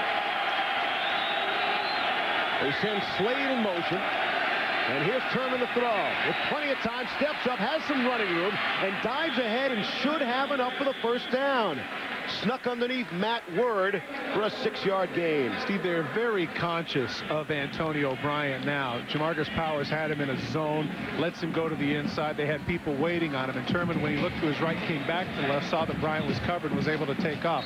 Good protection on the part of the front line for Pittsburgh, enabling Turman to run downfield and get that first down. Bryant certainly not satisfied with his numbers. And talking to him yesterday, he said, man, we drove by the Fiesta Bowl. I wanted to be a part of that. A big right. bowl, Fiesta Bowl. Not that I'm unhappy about being in the Insight.com. He was very gracious to point out, very happy to be playing in a bowl game, but he certainly wants bigger and better. But to break into that BCS. And Turman sees something he does not like and is forced to burn a timeout with 11:53 left in the 3rd. Pittsburgh is down 20, but they do have the ball. ESPN's exclusive presentation of the 2000 Insight.com Bowl is presented by the Arizona Office of Tourism and in part by Capital One. What's in your wallet? Welcome back. A couple of schools have started 4-0. Both won their final 2 games to get to the Insight.com Bowl. And Iowa State trying to win 9 games in a season for the first time since 1906. As Barlow is the ball carrier, picks one hole, then chooses another. And he's across midfield to the 45 of the Cyclones. Reggie Hayward brought him down. David Ryan pointed out that with the roof closed that it might get a little bit slicker. I've noticed that Barlow has been slipping a couple of times here as he cuts to his left. It could be because he's cutting off the right foot, but either way, here's at the end of this drive, I'm thinking the number 43 might want to come back and take another look at some cleats. There he stumbles a little bit. You can see, obviously, a lot of that has to do with the Iowa State defenders, but the turf probably is getting a little moist. 12 carries, 71 yards. Make it 13 carries and 73 yards for Barlow as he runs. Reggie Hayward to stop along with Ab Turner. Hayward is a guy worth mentioning. We talked about the big star Antonio Bryant on the Pittsburgh offense not performing well in the first half. Hayward's been rather quiet for Iowa State in terms of making the big play. Well, he certainly doesn't have to be noisy at all. You can see him right there, number 15. I tell you what, those are some of the biggest hands that I've ever seen, and I've been around some big hands people. I mean, I worked for Allstate one summer. Hey, but that's an old joke. No, Reggie Hayward. Boy, he's got some claws out there. 3rd down and 3. And Hayward was trying to make a big play, and maybe he jumped there. Well, he knew he was isolated. You know, he knew he was on the camera, so he wanted to take off. Dead ball. Illegal snap on the offense. Wow. 5 yards. He didn't jump. Still 3rd down. He was drawn off. We'll take a look at the center here, Chad Reed. Yep, good call. Good call by the official. Sure enough, he flinched back with his left arm. Can't do that. That man is a physical specimen. I tell you, we shook hands, his fingers hit me in the middle of the forearms. I find out he benches 475 and runs the 40 and 4.6. He's a talent. And he can eat whatever he wants to eat whenever he wants. What a luxury that is. 3rd and 8. Here's Turman under pressure from Hayward now. steps up and runs. And we'll see where they spot the ball. Will they give him enough for a first down? He's down at the 40. The 40 is exactly where he needed to get for the first down. Well, interesting, just as we talk about Hayward, he comes upfield and forces Turman out of the pocket. Comes over the top, shows his speed. Armounder can't quite get to him, and now Turman realizes he has limited time. Gets tackled a little bit short, but Steve, down 20 points here in the third quarter. Pittsburgh's certainly going to go for it. 4th and inches. Everybody's in tight on offense and on defense. And Turman will keep it himself. Now, that was strange. And they don't think they have it. No, they've got it. But it looks a little bit awkward the way he did that. It looked like he was going to start with the option pitch, and then at the last minute he kind of leans under his right guard. Watch this. This is kind of a strange quarterback sneak. Now he slides to right. Now there's the opening. Dives in there, does not get whacked. Wants to take as little contact as possible. In for the first down. Now, Dave Ryan documented the arguments that had been occurring between Antonio Bryant, the quarterback, and the coach. At this point now, after all these running plays, I'm thinking that, how about now? Let's go up top. Turman has run for 3 first downs tonight. Little shovel pass to Barlow. Barlow's got a blocker, and he's got a sideline. One man to beat, and he is just bumped out of bounds. Taken out by Dustin Avey. A touchdown-saving tackle. But what happens here is this isn't a very good throw at all. And what I mean is that it takes too much time. This is one of the old Utah pass here, Steve, that has to be a little bit. The trajectory here is terrible. Pitch it. Look at that. He's buying time, waiting, and now he cuts upfield. He's able to get some nice blocks downfield. Take a look right here at the blocking downfield. It's going to set things up for him. And I say the good blocking because they had to do extra. Look at the receivers downfield. There's a block here. Here's a block here. That enables Barlow to cut upfield and get the yardage just short of the goal line. 1st and goal from the 2. It's Barlow. He slips down on a second effort. Maybe gets back to the line of scrimmage. Ab Turner was there to bring him down. Nobody wants to be down 20 points here, Steve, but you also know that with your big back, this is 4-down territory. So might as well give it another shot. And again, we point out the fact that his footing is not so good. I'll be interested if he comes to the sidelines if he ends up changing shoes. I'm curious to find out how Dave got that information about how traditionally when the roof closes that the grass becomes slick, and maybe that information was not relayed to either head coach. 2nd down and goal. Out of the eye. Option quarterback will keep it and get in. Touchdown. Rod Rutherford checked in at quarterback. The 3rd-string quarterback, the 2nd-string wide receiver, and it's Rutherford keeping it on the option for the touchdown. That's his first of his college career. And Rutherford's a pretty terrific athlete. As you see, Avey is down on the field. 20 rushes for 77 yards. See, he had 2 catches for 82 yards. And this season, he had 12 kickoff returns for over a 20-yard average. 6'3", 215-pounder. Brian Anderson, the right guard for Pittsburgh, is also down. So a couple of injured players on that last play. A 12-play drive ending in a Pittsburgh touchdown, a drive that took nearly 7 full minutes off the clock. There are 3 players now being attended to. Now, in theory, Steve, something worth discussing here is that you take 7 minutes off the clock. You say, boy, that's not a good thing because we're down 20 points. But here's what it does. Obviously, you know that there's 23 minutes remaining in the game, plenty of time. It keeps the offense on its heels a little bit. I think the Iowa State offense is going to be a little bit cold. And keep in mind, they had that whole drive without going once again to Antonio Bryant. While the injured players are being attended to, we'll step out. Welcome back to the Insight.com Bowl. Nick Lotz is on to attempt an extra point.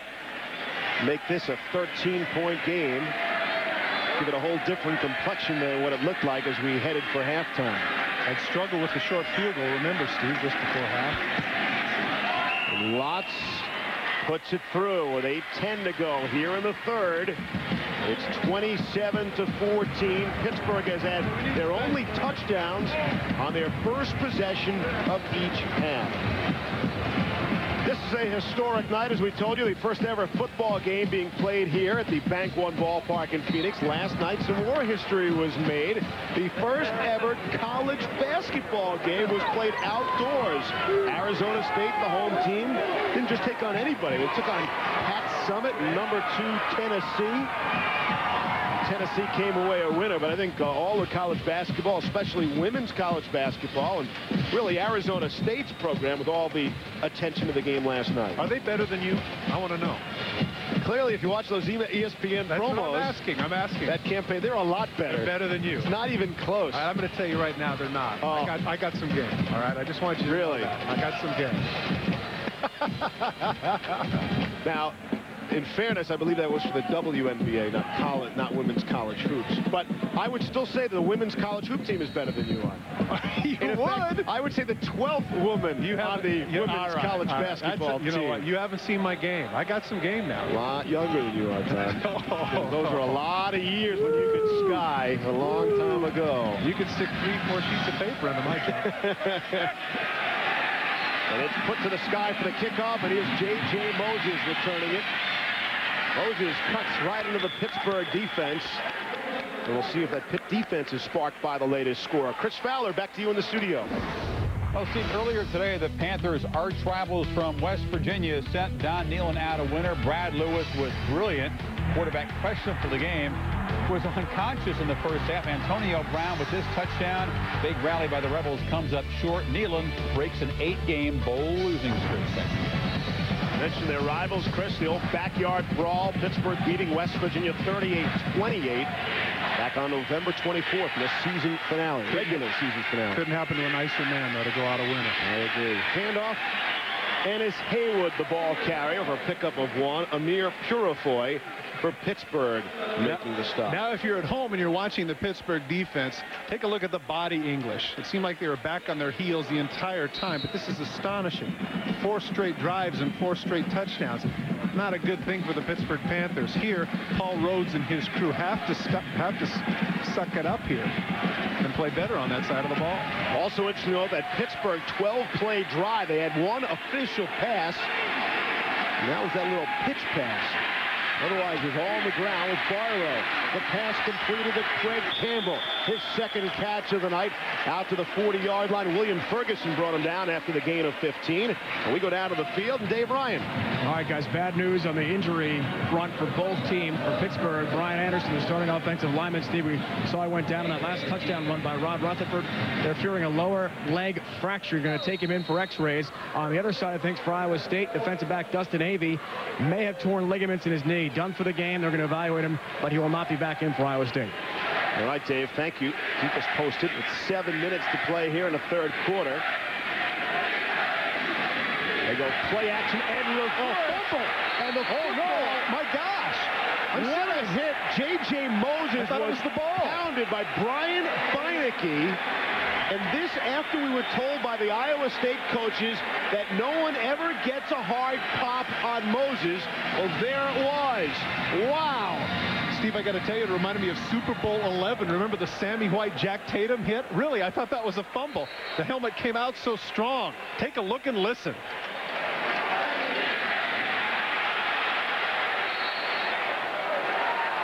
There's nothing like reading a reverse and knowing that the guy is as vulnerable as he is. Wow, that is a collision. Out of the shotgun now. Here's Sage Rosenfels rolling to his right and throwing. And the pass up high and caught. What a tremendous catch there by Jamal Montgomery. His first catch of the game. He's 5'11". He really skied for that one. And Rosenfels has completed 11 in a row. This is a bit of a quail, though. Look at that ball going up and down. And you're absolutely right. That's a great catch by Montgomery, bringing that down. Not only minus the spiral, but a little bit above his hands as well. Rosenfels has been on some kind of streak, Steve, since he started 2 for 5. Married life agreeing with him. The 22-year-old's been married for a year and a half. One of 4 married Cyclones on the football team. Free safety blitz. The pass on his back foot, wide open. They catch it? No. He did. They said he was out of bounds. Moses was all by himself. and did not have a chance to look down to the sideline. That's exactly right. Moses needed to be aware of where he was on the field. He was so wide open and so excited to get into the end zone. Watch him right here. Now he's got to sit there with his feet. But instead what he does is he lifts the foot up. He doesn't know where he is on the field. You can see that because he starts to run up the field here on the white. Boy, that's a big break for Pittsburgh. Wow. They're forcing the punt. Again, in college football, you only need 1 foot in, and Moses didn't even have that going on. They teach receivers over and over again, Steve, though, to be aware of where you are on the field. There's no way he could have known the guy behind him had fallen down the way he had. Carl Gomez is back in punt formation from his own 35. Antonio Bryant still looking for his first big play of the second half. Is back deep to receive. High spiraling kick. Here's Bryant trying to make something out of nothing. Trying to get around the end, and he won't. Tremendous special team stop by Adam Runk. 41-yard punt, only a 3-yard return. Maybe momentum starting to swing in the direction of Pittsburgh. ESPN's exclusive presentation of the 2000 Insight.com Bowl is brought to you by Morgan Stanley Dean Witter. Move your money. Get well connected. By Buick and your local Buick dealers. And by Bats, a beer apart. The Raiderettes in town, giving it a big league feel in this big league city, Phoenix, for this college football game. The Insight.com Bowl. And Pittsburgh trying to do more than just hang around here. They had their winningest season in over a decade. Coming out of the Big East with a 7-4 overall record, 4-3 in the conference. Iowa State went 8-3, 5-3 in the Big 12. Turman, quarterback, hands it off to Barlow. And he is wrestled down to the 21 by Chris Whitaker of the Cyclones. What they're doing, and this is smart on the part of Pittsburgh, Iowa State is so conscious of Bryant that they're off the ball about 8 to 10 yards. Walt Harris is seeing this, and he's saying to himself, all right, if that's what they're going to do, and they're going to have 7 in the box, we're going to come with our 3 wide receivers, we're going to have them inside, and we're going to get them the ball. Antonio Bryant, we saw it in the 72-yard play. He's a star, but also one of the things you have to be aware of is if they're going to take you away, you have to be man enough to say, okay, somebody else can make a contribution, and that man has been Barlow. 2nd down and 3. Turman hands it off. It's Barlow again. Mark Timmons makes the stop, and there's Sage Rosenfeld, who's having himself one fine ball game. Completing a last 11 passes in a row. I'm sure that we're not the first to point out that he's got that Opie Taylor thing working. Having said that, the thing about this young man is that he's shown a lot of courage in the pocket. He's taken some hits now on some of those blitzes, but he keeps bouncing back. He is a terrific athlete. Coming up on 4 minutes to play here in the 3rd quarter. Barlow again to the 32-yard line. Hayward brought him down, making the run stop. We talked about his impressive numbers. Reggie Hayward, you know, we rarely see a defensive end lead the team in tackles, but a guy who leads the team in tackles and sacks, that's also out of the ordinary. Somebody busy, clearly somebody who's busy, somebody that makes plays, and I think that speaks a lot for him, because usually you get guys nowadays, because of the proliferation of specialists in the game. Well, I'm a sack guy, you know, I'm a tackle guy, or I'm a 3rd down guy. Guy plays every down, plays every play. 2nd and 7. Here's Turman to throw. Sideline, and it is caught, and it's Barlow, rather Green, I beg your pardon, Lateef Green making the catch, 27 yards. That's his first catch, and you would figure if Bryant wasn't getting the ball, Grimm would be, and that has not been the case. That's what I was thinking, and of course they're in a zone situation. He gets chucked, he leaves him behind. This is a nice throw by Turman. Grimm does a good job of extending himself and making the catch, but Turman able to deliver it between the corner and the safety. Grimm, as I mentioned, has a chance to have a big game. Over the last this year, he only had 39 catches, but in 98 and 99, he averaged 67 catches for 1,000 yards. The all-time leading receiver in Pittsburgh history. Handoff, it's Nick Goins who has checked into the backfield, and Well, he wasn't going anywhere. Justin Eilers making the stop for Iowa State. Couldn't resist that, could you? Well, it was right there for me. Well, again, you know, you want to give Barlow has been carrying the ball practically every play, and he needs a bit of a rest. But now, second and very long, the situation where Turman's going to have to go up top again. Eilers is an interesting guy, a guy who's competed in the ultimate fighting tournaments. So, you know, he's okay in the hand-to-hand combat. Makes the stop there.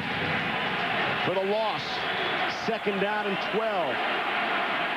Sends Slade in motion back the other way. Here's Turman firing, and he was looking for Grimm again, and Grimm slipped down to the turf on the play. Again, the slip and fall. That's got to kill you when you're on timing routes, and that's exactly what Turman was doing. He had Grimm on the hook, had him wide open, but he slipped down and the ball falls awry, and now you've got a third and extremely long. Dave? Well, guys, we talked about the roof being closed here and how the field can be affected by that. A lot of moisture is on the grass, especially from the hash marks to the boundary, and that's where we saw the receiver Grimm fall a moment ago. Tough footing for Barlow as well, especially in that part of the field, Steve. Great job, Dave. You were on that right from the beginning as soon as they had closed the roof. On third down and 12, here's Turman firing deep. He's got it. Caught. What a catch. Touchdown. And the big play specialist, Antonio Bryant, is back in the game. A 44-yard bomb for the touchdown. His second of the game. We've got ourselves a bowl game. And we got to give a lot of credit here to the offensive line of Pittsburgh. They gave Turman plenty of time to survey the field. Bryant was not his first choice on the post route. Instead, he was looking downfield. Bryant there in the middle. Look at the throw. He fades on and extends himself, makes a terrific catch. But give Turman credit. He had it between the two defenders. Wow. Steve, it's so much fun when you have a star player that everybody's talking about, and he comes into a game of this magnitude and he delivers. Bryant with touchdown catches of 72 and 44 yards. It's his 13th of the season. We got flags on the extra point attempt. An attempt, we will point out, and depending upon what happens, the score might look kind of strange. Keep in mind, after Iowa State's second touchdown, they missed the extra point. Casey Baldwin. Ball start. His name could be in infamy. He is the holder for Iowa State that kind of bobbled that ball a little bit.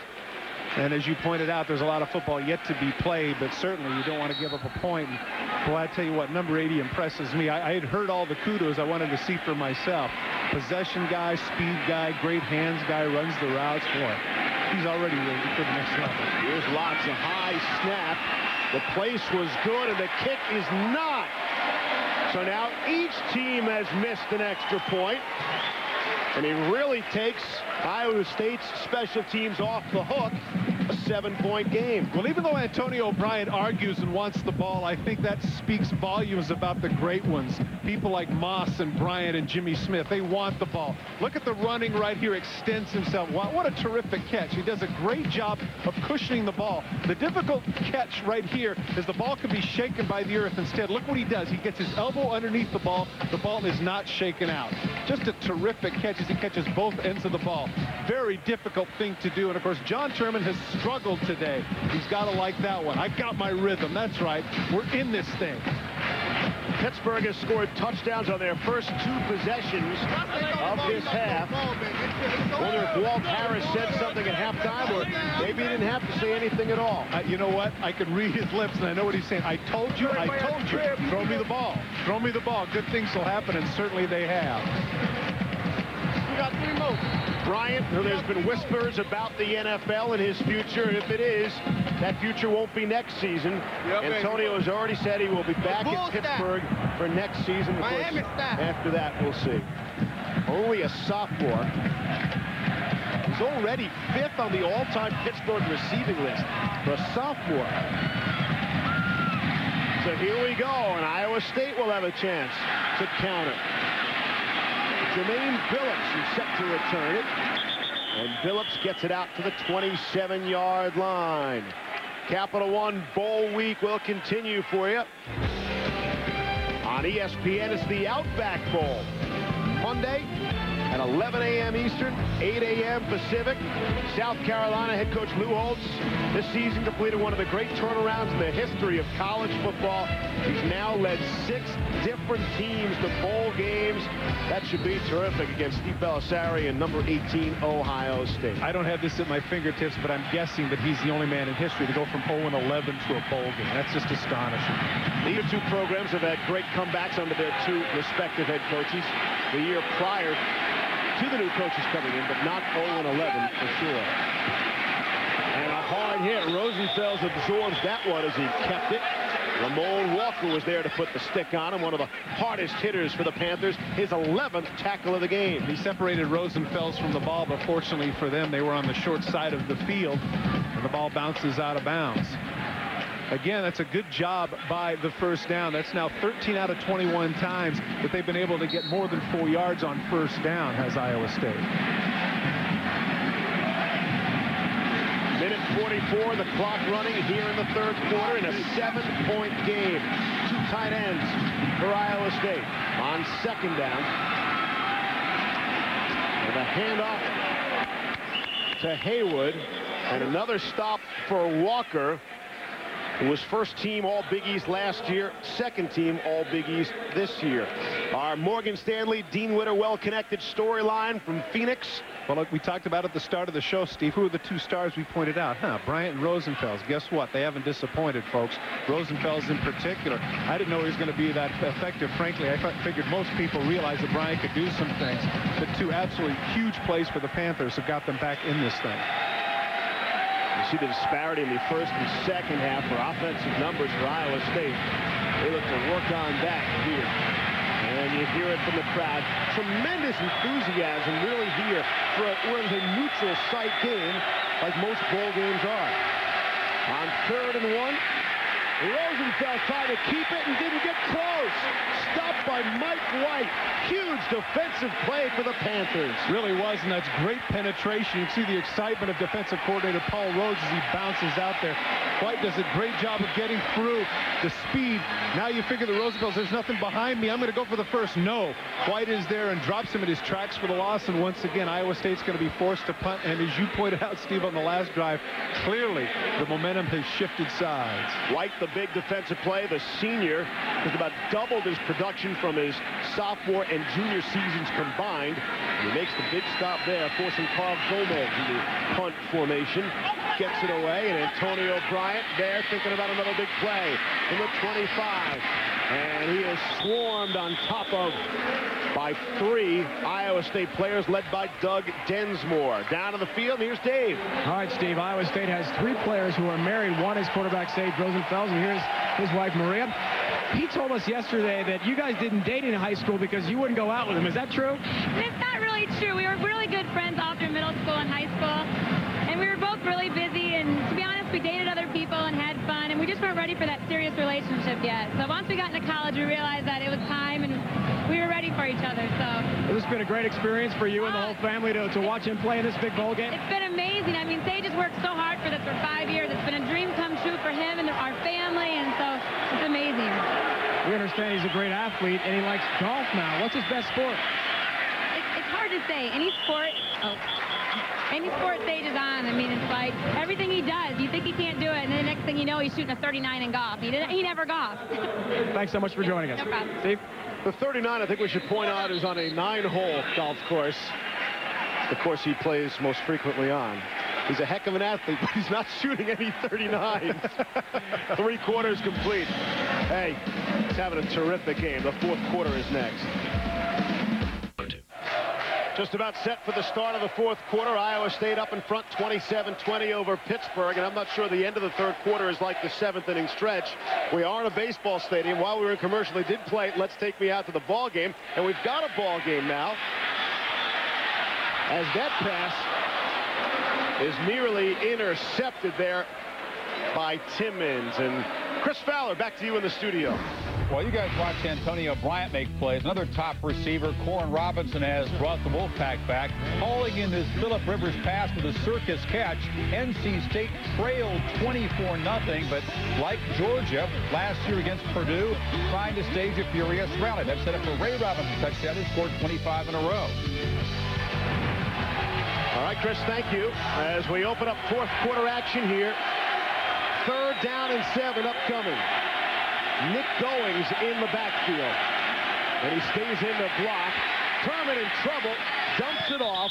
Able to complete the pass to Slade, but he is well shy of the 1st down. Reggie Hayward was the man that put the pressure on, almost had the sack. Great play by number 15, putting Terman on his heels. The result is, even though he completes the pass, it's far short. Watch him penetrate to the inside, just shoves out of the way. There's actually a double team there between the guard and tackle, but there's nothing they can do with Hayward.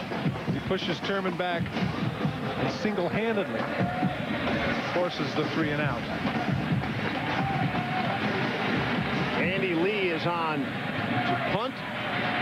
Jermaine Billups is back deep along with Adam Runk for Iowa State.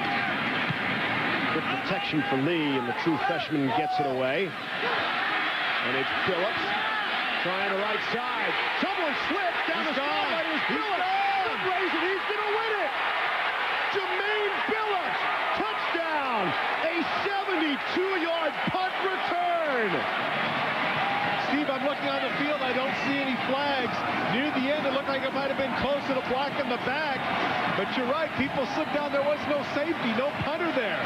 And Phillips gets exactly what Iowa State needed with a Moreland offense. They needed something to get them started, and that's what they got. And the big plays just keep on coming in this first ever Insight.com Bowl at the Bank One Ballpark in Phoenix.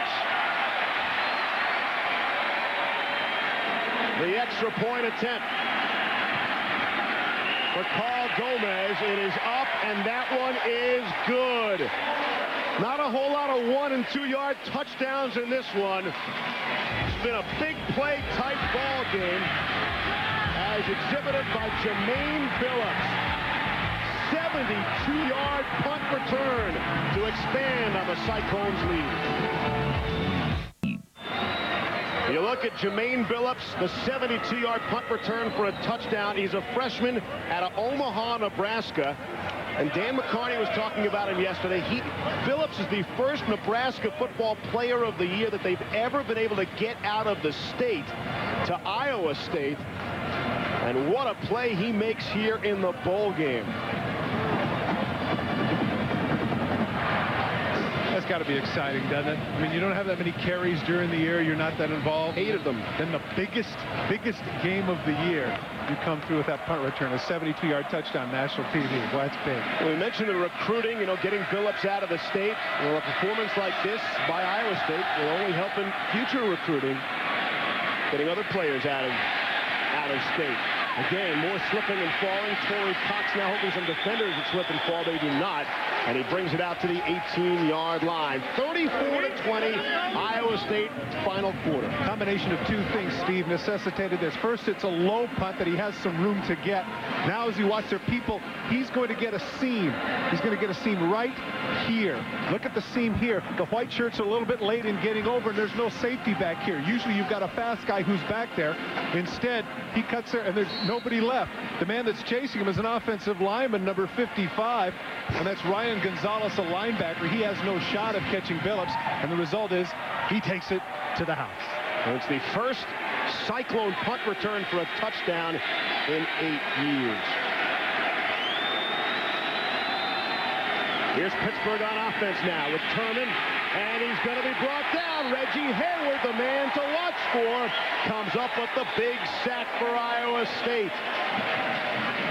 The sack leader in the regular season. Well, the right tackle's just being manhandled. That's number 75 for Pittsburgh. I believe that's Matt Morgan.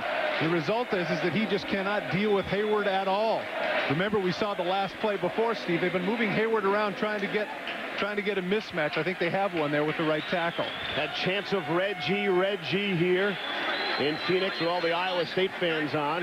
They asked him if he had a nickname, and he said Big Reg, and he said he's going to have to work on that if he's fortunate enough to play in the NFL. Second down and 18 now. Sends Slade in motion. Here's Terman. Steps up and throws and completes to Grimm, who took a big hit at the 25 but hung onto the ball. Timmons really rung his bell. Let's go down to Dave Ryan. All right, speaking of bells being rung, J.J. Moses, we saw that huge hit he took earlier in the second half when Brian Beinecke of Pittsburgh laid him out and dislodged the helmet. Well, you can see some of the trainers working on him closely. They're asking him questions. That's because he's having severe headaches and some memory problems. As you can imagine, pretty easily, a very severe concussion. J.J. says he had a headache earlier, actually, before that big hit from Beinecke, but after that, it's gotten a lot worse. We don't think we'll see him back in the game tonight. That's a shame, Dave. Thanks. We know how important this game was to him and his family. As that pass is completed to Bryant, got just enough to slow him down before help could arrive, as Antonio Bryant is brought down at the 35. Well, as a result of two absolutely huge plays, what are you going to do with number 80? Of course you're going to give him some room, and that's what happens here at 3rd and 3. They give him plenty of room. They're not in a press coverage. Takes the 3-step drop, delivers it easy. Look at the separation here between himself and Jamarcus Powers. Breaks out of one tackle, but could not keep his balance.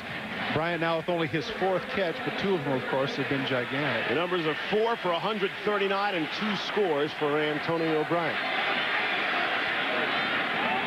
Hand off to Kevin Barlow. And Barlow, stiff arm, leaps over a defender. And was he hit late? There is a flag that does come late. He was. And the Pittsburgh sideline certainly agreeing with the call, whatever it is. Good 3 yards out of bounds, and that'll get him inside the 35.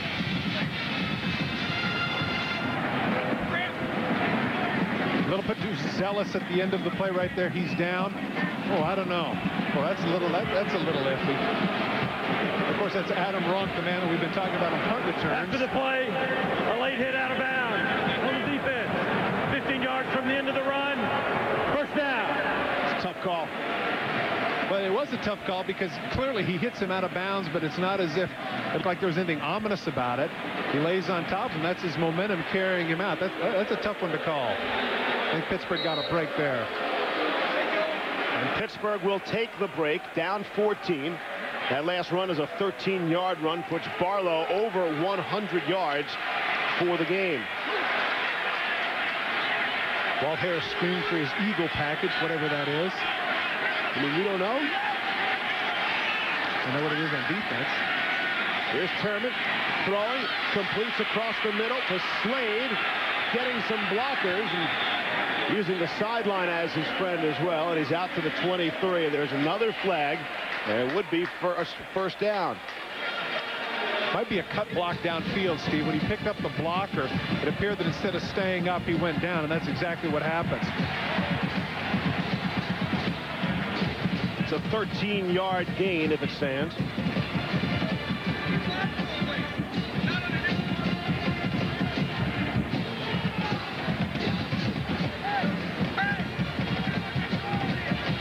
Steve, this is something that I'm sure that Walt Harris is second-guessing himself that he wishes he'd have done earlier. By running the crossing routes with his receivers, of course, and because of the attention they're paying to Bryant, that is going to free up people like Slade and Lateef underneath to give him a chance to get some yak. And if you're not familiar with Walt Harris, his strength has always been offense, especially quarterbacks and wide receivers. There's some talk about there was no foul. Wide receiver you. An inadvertent flag. No penalty. The 13-yard gain will stand. And a first down for Pittsburgh. Well, here's what's talked about here is the low block. Right here, watch number 4, and then sliding in to make a play on him here. Kind of a roll block. I think what they were talking about there is maybe that was incidental, because I remember the BYU-Utah game. Remember they called that on margin hooks in a similar situation. On 1st and 10, Turman looking for the end zone. And Grimm went up. It was a bit too high for him. He also turned the wrong direction as Turman picks himself up off the grass. Well, he turned the wrong direction because the ball was overthrown. That was a corner route to Grimm. He needed it over his right shoulder. Grimm a little bit frustrated because he knew he knew he was open. Once again, Reggie Hayward, number 15, comes upfield, able to escape with the arm under. Clobbers Turman right at the end of the play. The tackles are doing a poor job with him, but again, Mark Brown is the man in this case. Grimm, the senior, has something to look forward to. He'll get to play in another game, the East-West Shrine at Pac Bell near his hometown in San Francisco. They dump it off to Barlow. gets a block and is knocked out at the 10-yard line. The defender in this case, I'm not sure if it was Word, does a great job of penetrating the double-team block downfield, and what he does is he forces a holding call. That screen pass was set up very well, Steve.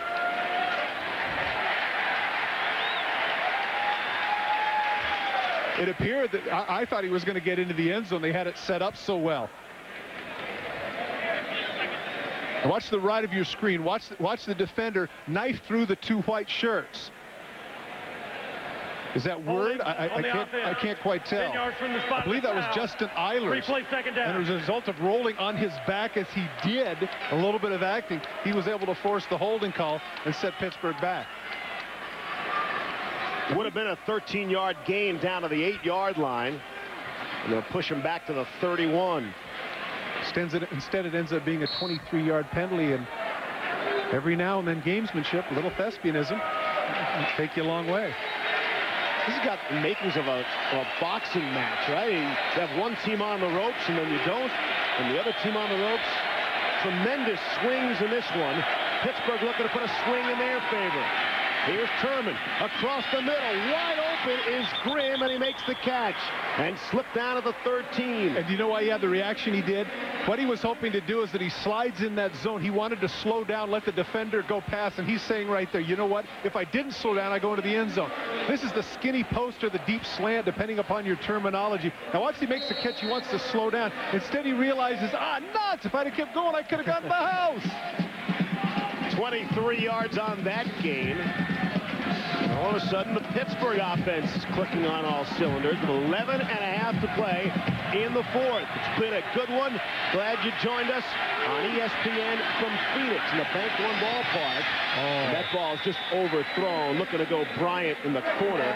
Breon Ansley had the coverage. You see the quarterback comparison. It was very one-sided in the first half, but certainly that's changed here in the second half as Turman is hooked up.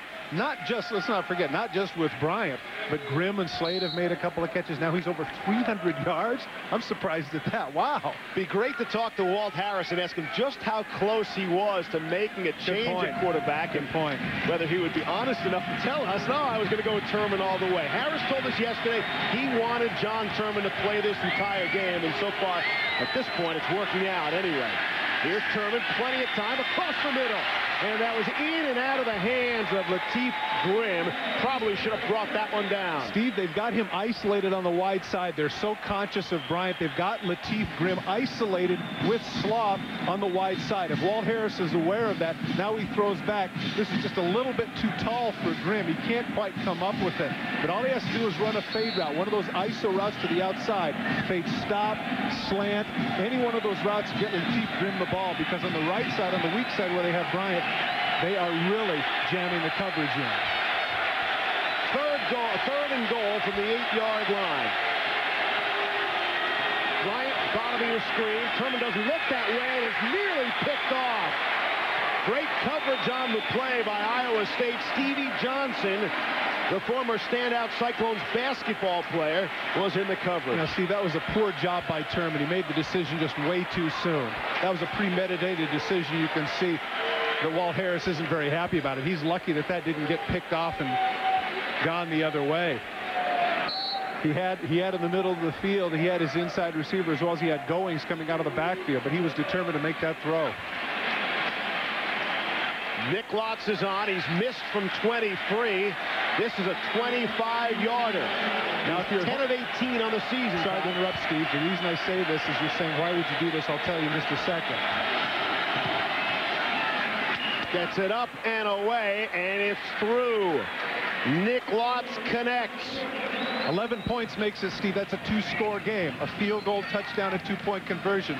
So if you're saying, why did they go for the touchdown? That's the reason. 11-point margin, 11 minutes left. ESPN's exclusive presentation of the 2000 Insight.com Bowl is presented by Insight. High tech, low cost, smart business. And in part by Chrysler. We're reinventing the passion for driving. Last year's Insight.com Bowl, not nearly as competitive in Tucson. Colorado hammered Boston College 62-28 here a totally different story. This game might never leave Phoenix. I'll say. It's great. 34-23 Iowa State. The Cyclones will get the football. And the kick, a short kick to Jermaine Billups, have a 72-yard punt return for a touchdown. And he won't find as much running room there. And it's out to the 26-yard line. Coming up after our football game, we'll send you back to Dan Patrick and Brian Kenny. They'll have Sports Center. Give you a little preview, a little feel for the Orange Bowl. And the question of the night is upcoming. Also our peak performers, the Charlotte Hornets. A bit of a slow start, really having a good season in the NBA. That's all coming up with Dan and Brian on Sports Center after the game. All right, who do you like? Tell me now, the Orange Bowl, who do you like? Be bold. I always go with the underdog. So you like Oklahoma? Without a rooting interest, I'll go with Oklahoma. Fumble ball is pitched and fumbled, and Pittsburgh says they have it. Look at the Panther assistant coaches jumping on the sideline. Brian Beinecke. Let's see, waiting for the official. There it is. Pittsburgh has it. Beinecke, the fumble recovery for Pittsburgh, and with 10:51 left in the fourth quarter, that is our first turnover of the game. And Paul Rhodes, the defensive coordinator, is arguably the most excited guy there. Here's the pitch. It was a little bit behind Haywood.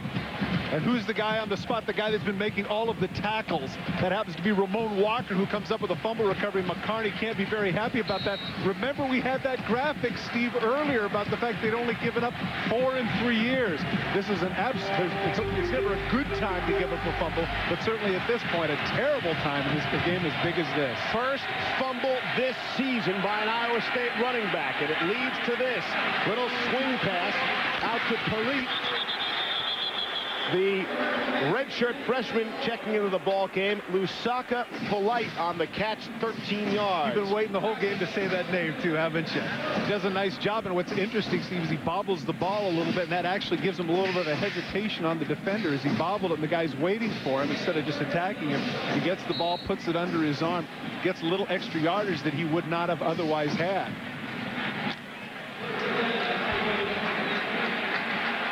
First and 10 from the 16 now. See if Pittsburgh can take advantage of the break. The rare Iowa State fumble. And it's Polite again. He's inside the 5 before Adam Runk brought him down. Well, I'm tempted to say that thing about his running is anything but polite, so I'll leave it alone. The 6', 240-pounder is pounding between the tackles, and certainly you've got Iowa State on their heels. No need to throw the ball here, first and goal. Continue to run the ball as the offensive line is dominant for the Panthers. Polite, the top receiver out of the backfield this season for Pittsburgh, had 16 catches for 118 yards here on first and goal. And they hand it to him again.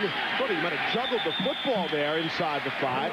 Ryan Harklaw made the stop. The one thing that Walt Harris is doing here, which is very smart, and I don't understand why other coaches don't do it. Once you get inside the 5 and you're close to the goal line, you can still run the ball, but you don't have to jam everybody in. You don't have to go with a 3 tight end set.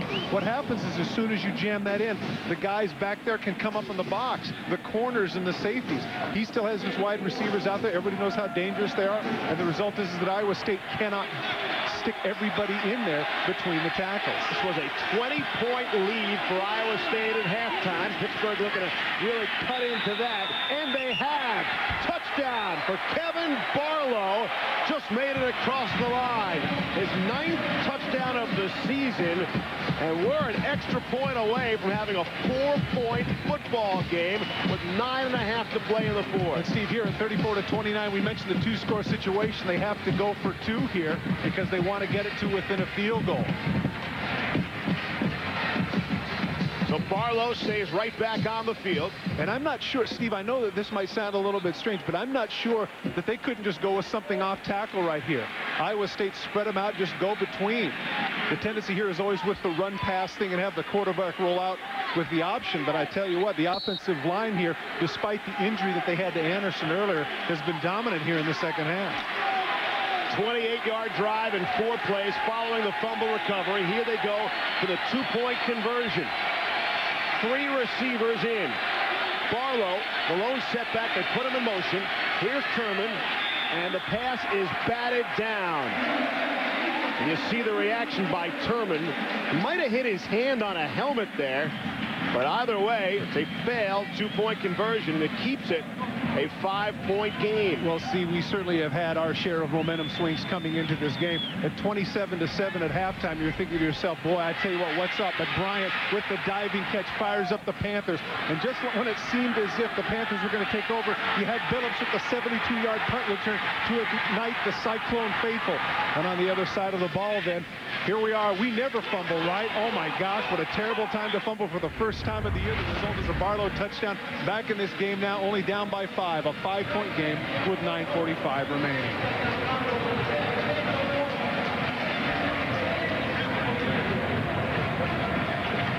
Steve, remember we were talking about Rosenfels and how effective he had been in the first half at 15 for 19. Here in the second half, Steve, he was only 2 for 3 for 32 yards. In fact, Iowa State only has 32 total yards here in the second half. The pressure is really on the offense here to do something in this drive. You saw Haywood before his reaction. Of course, the player who fumbled the football leading to the turnover and the ensuing touchdown by Pittsburgh. What a football game this has been. 5-point game with 9:45 to play in the fourth quarter, coming in from Phoenix. Here's Billups now from the 10. And Billups takes on a couple of Pittsburgh players and is brought down, led by Cody Miller, the linebacker making the special team stop. Here's McCarney, the coach, getting with them now, saying, wait a minute, it was 27-7. We can't lay down here in the second half. Really, the only thing they've done in the second half of consequence is that 72-yard punt return. You can see he's not very happy. He may agree, as Dave Ryan pointed out. He said, don't celebrate too soon. Maybe that's what some of those players have done. Iowa State's only had 9 plays from scrimmage this half, not this quarter, this half. There's their 10th. And Rosenfeld's trying to get it going again. He completes to Jamal Montgomery. Another stop for Ramon Walker, his 13th of the game. And I like that call. I like that call by Steve Loan, the offensive coordinator there, to move the ball upfield, move the pocket. They've been effective with that. Get any semblance of a pass rush away from your quarterback, give him time to survey the field, delivers on the money to the hook route for a first down. Keep in mind, Iowa State's without one of their true explosive offensive players in J.J. Moses, the standout wide receiver. Here's Rosenfeld. Lost one across the middle. I don't know if that was batted away or not, but it could have been picked off. It was. Somebody got a piece of it, and you're right, Steve. Lucky that win didn't come back. Purifoy was the guy that was closest. Mentioned Moses being attended to on the sideline. There's his dad, Jerry, who was watching his son. It's been so frustrating for J.J. Well, it is frustrating, but you do have the rest of your life. And right now, that's a glassy look that I see in his eyes. Word from Dave Ryan down on the sideline is that, in fact, Moses is done for this game, as you would expect. Rosenfels, his pass is incomplete. Looking for Chris Anthony, who had 2 touchdowns earlier in this game. Steve, I'm not making excuses for the young man. But when you get into rhythm, as you did in the first half, when you get the ball back, get the ball back, you're with what it is you want to do. You can see Paul Rhodes, he's saying, be tough here. This is the call. But he has not been able to get that rhythm in the second half. That's only his 5th throw here in the second half. 33-year-old defensive coordinator, among the youngest in the nation, Paul Rhodes for Pittsburgh. Big third down. It's 3rd and 10. Out of the shotgun, left guard Rosenfels, and the flags fly. Left guard move, Steve. I believe that was number 70. Ben Bidet is the one who flinched just a little bit, and that's going to tack on 5 yards. 3rd down. What a difference a half makes. I mean, they could do no wrong in those 4 drives. I mean, they look like a juggernaut. I mean, they look like the St. Louis Rams, for goodness sakes. Now in the second half, it's a different story altogether. Lack of bowl experience, does that play into this at all? This is something they've never been through. They had the big lead. Well, then why wouldn't that have applied in the first half when you had 4 straight scoring drives? Well, protecting the lead has to be a little bit different. Yep, absolutely. Pittsburgh's coming with a blitz. Bringing some people. They buy Rosenfeld's time. He should have man-to-man coverage. He does. And completed pass there to Montgomery, who came back to the ball. Walker on the stop. Far be it for me to second guess, Steve, but 3rd and 15 is not the time to blitz. Paul Rhodes should have been content to be back in his zone. Instead, he decides he's going to come with 7. Result is the line does a great job of protecting. Look at Rosenfels pumping twice, gets the ball, delivers it on the money. There's a situation where you got 3rd and 15. Go back in the zone. Let him complete a pass for 8, 9, 10 yards. You don't care. Force a punt. Instead, you got single coverage, and that's exactly what happened. You got your free safety not used to covering man for man. The result, a first down for the Cyclones. 1st and 10 across midfield at the 44 of Pittsburgh. 8.5 to go in the 4th. Rosenfels lofts one. There's some contact down there. Montgomery, the intended receiver, is with Sean Robinson, and that's what the Cyclone fans want, would be a flag. Good no call, though, by the official, because they're pushing one another. If it's one-sided, then you can say something, but instead it was going back and forth between Robinson and Montgomery, and you'll see it. Watch Montgomery turn out. Now he turns his hips. He's running right with him. There's the left hand. Now he pushes with the right. He pushes with the left. He pushes with the right. It's a good non-call by the official. And Rosenfels is saying, no, wait a minute, come on. Nope. Good try, no cigar.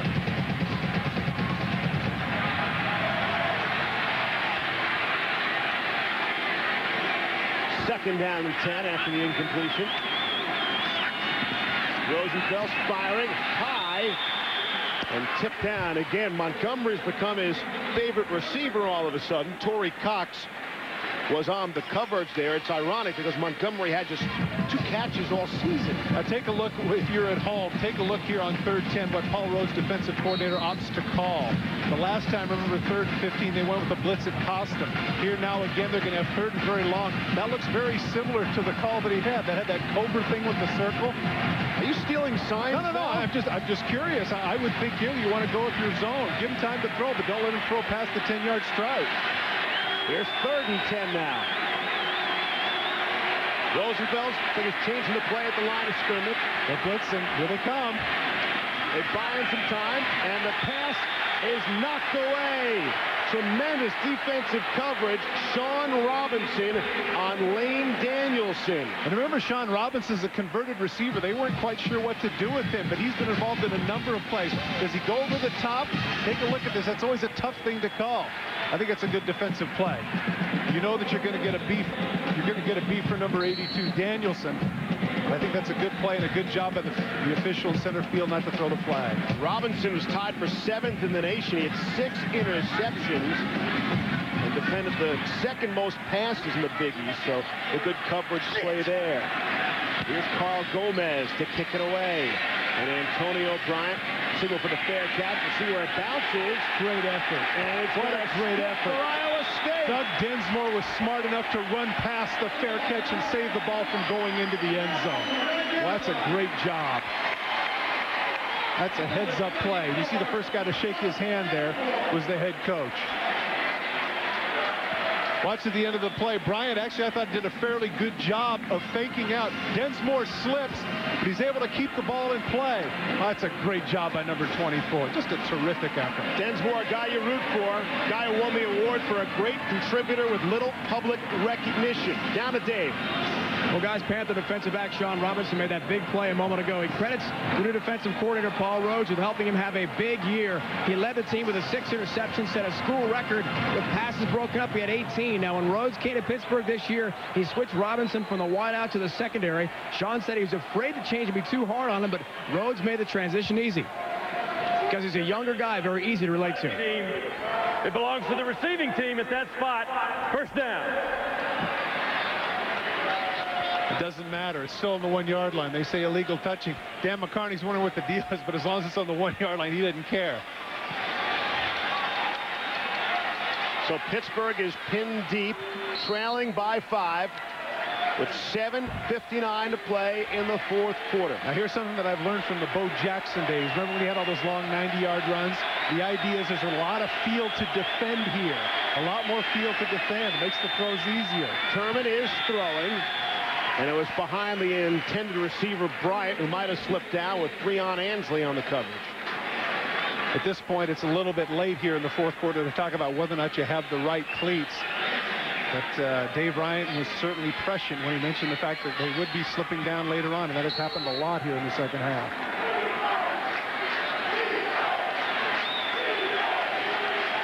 And you can hear the Iowa State crowd with a chance of defense trying to protect this 5-point lead. Turman deep in the end zone, throws and hits Krim.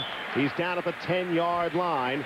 Looks like a come up short of the first down. I think he needed another yard for the first. And Steve, that's big because he really did have time to stay on his feet and lean forward and get the first down. And if they don't get it here on third, they're going to remember that. He needed to turn up the field instead of just slide and make the catch. You look at the total yards and the domination by Pittsburgh here in the second half. Walt Harris said this season's been rolling 7 the hard way, 7 being the victory total, looking for 8. They hand it off to Barlow. He's got the first down without a problem. Timmons to stop. Barlow has been the go-to guy in those situations. Barlow now over 100 yards, 21 carries for 117 yards on the day.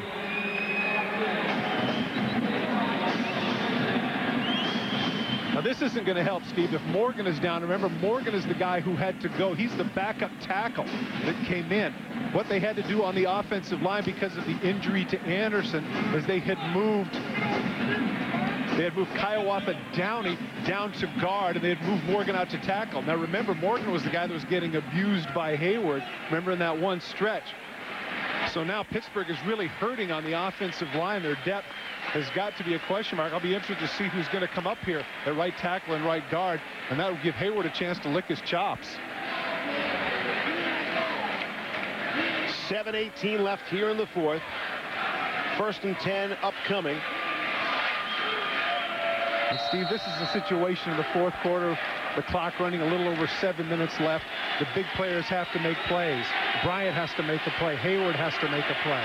I think Downey's out on that offensive line. Looked like he tried to run into the game, and the coaches held him out. And that is not a surprise with shuffling so many different people in and out of the offensive line that they're called for the flag and probably a motion penalty. Steve, you're very astute. That's exactly right. Brand new people, and you're not sure. Dead ball foul, false start on the offense. 5 yards, still first down.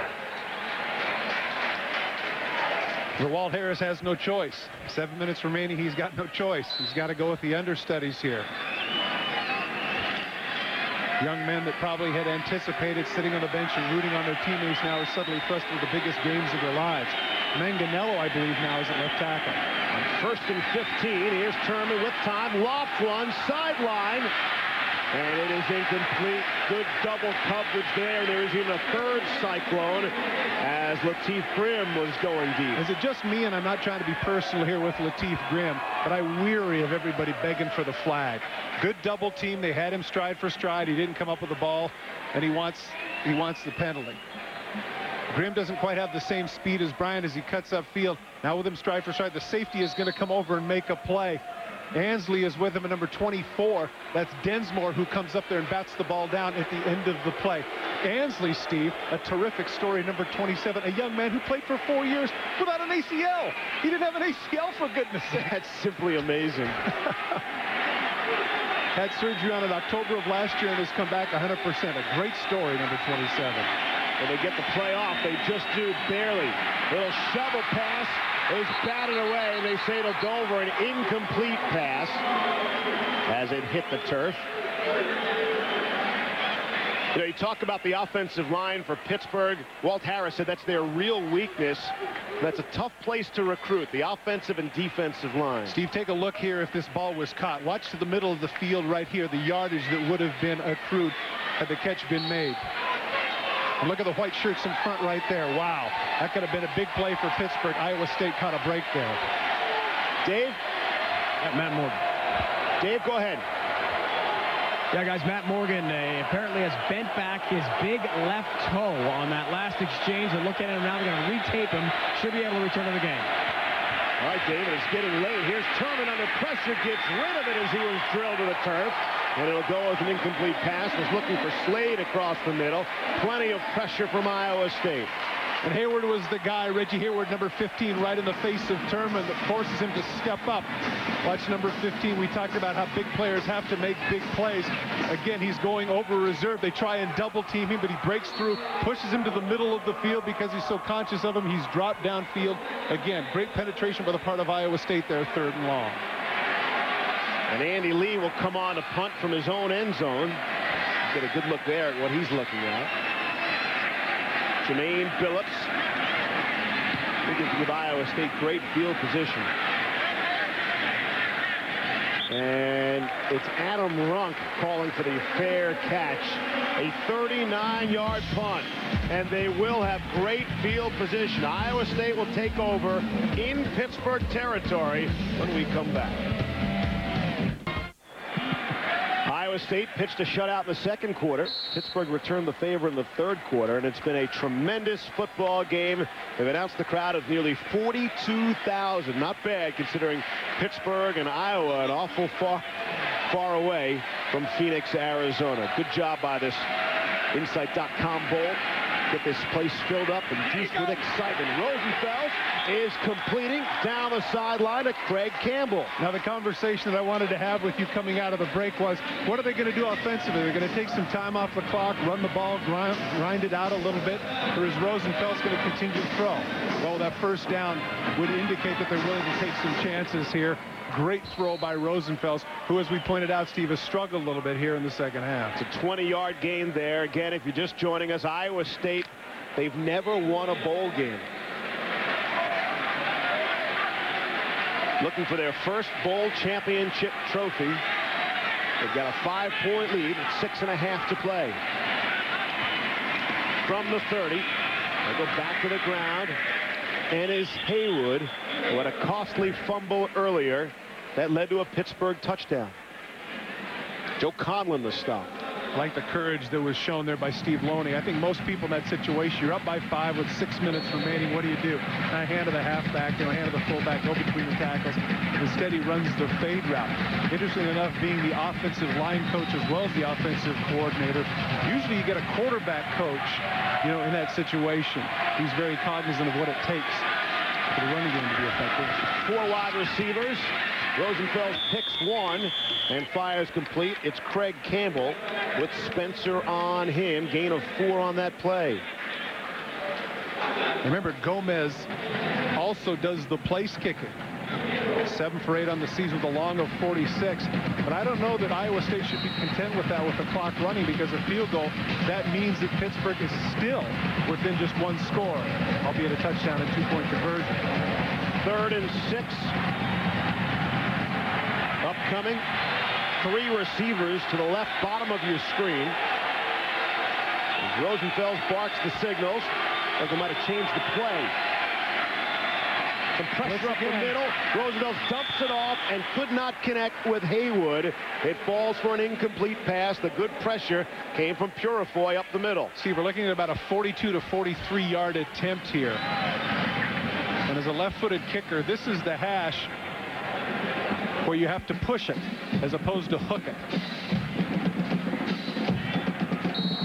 Gomez, one of the great punters in Iowa State history. Over the final 5 games of the regular season, he took over as the place kicker as well. That's why he's only attempted 8 field goals.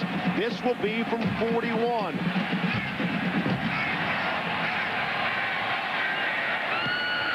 And the kick is up, and it is good. I tell you, he pushed that one a long way back. That would have been good from 51. Great snap and an excellent hold that time. We've got to give credit where credit is due.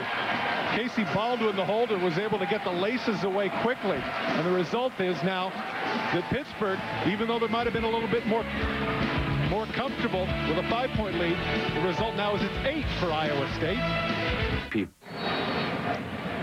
Steve Levy, Todd Christensen, Dave Ryan from the Insight.com Bowl. The first time ever it being played in Phoenix. First football game ever at the Bank One Ballpark. And what a football game it has been. Mike McKnight puts it in the air. Torrey Cox will look to get a return. From the 9, here's Cox. bumps into some tacklers, would-be tacklers, and bangs ahead for some extra yardage. He's out to the 28, and that's where Pittsburgh will take over. Dave Ryan takes over for now.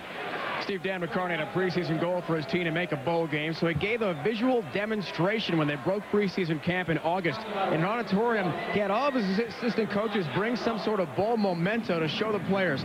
Sweatsuits, watches, briefcases, hats, rings, an example of the gear the players earn when they make a bowl game. Coach McCarney tells us it wasn't just eye candy. It was designed really to paint a picture of what getting to a bowl game can really mean to Iowa State. Tell us the players in the program, and obviously it worked out pretty well. The only goal they failed to get, Dave, this season that they'd set for themselves was to beat a ranked team. They went 0-3 against those in the top 25. That pass from Turman is incomplete. Kevin Barlow was intended receiver. Turman was under some fire by Tyson Smith. But that was intentional, Steve. They wanted that to happen. They wanted them to blitz so they could have Barlow on the delay route. But Turman just couldn't put it on his hands because he had a lot of grass in front of him and could have had a big gain there. Turman in this game, Steve, has been alternately outstanding and poor. He can't, I mean, he's done some great things, but in some other situations, he just hasn't been able to get it right. He's missed his last 4 attempts. Through 18 touchdown passes this season, second most in the Big East, against only 7 interceptions, a phenomenal ratio as he hands off to Barlow, who's taken down for a loss on the play. And they'll bring up 3rd and long. Well, Steve, I'm thinking here that this is 4-down territory. I don't know that Pittsburgh defense is playing well enough that if Pitt doesn't get the first down here on 3rd down, that they can afford the luxury of punting and assuming they're going to get the ball back. Pittsburgh does have 2 timeouts remaining. 4:12 and counting on the clock. Iowa State in search of their first ever bowl win. 0-4 in previous bowl action. 3rd and 11 now. Here's Turman.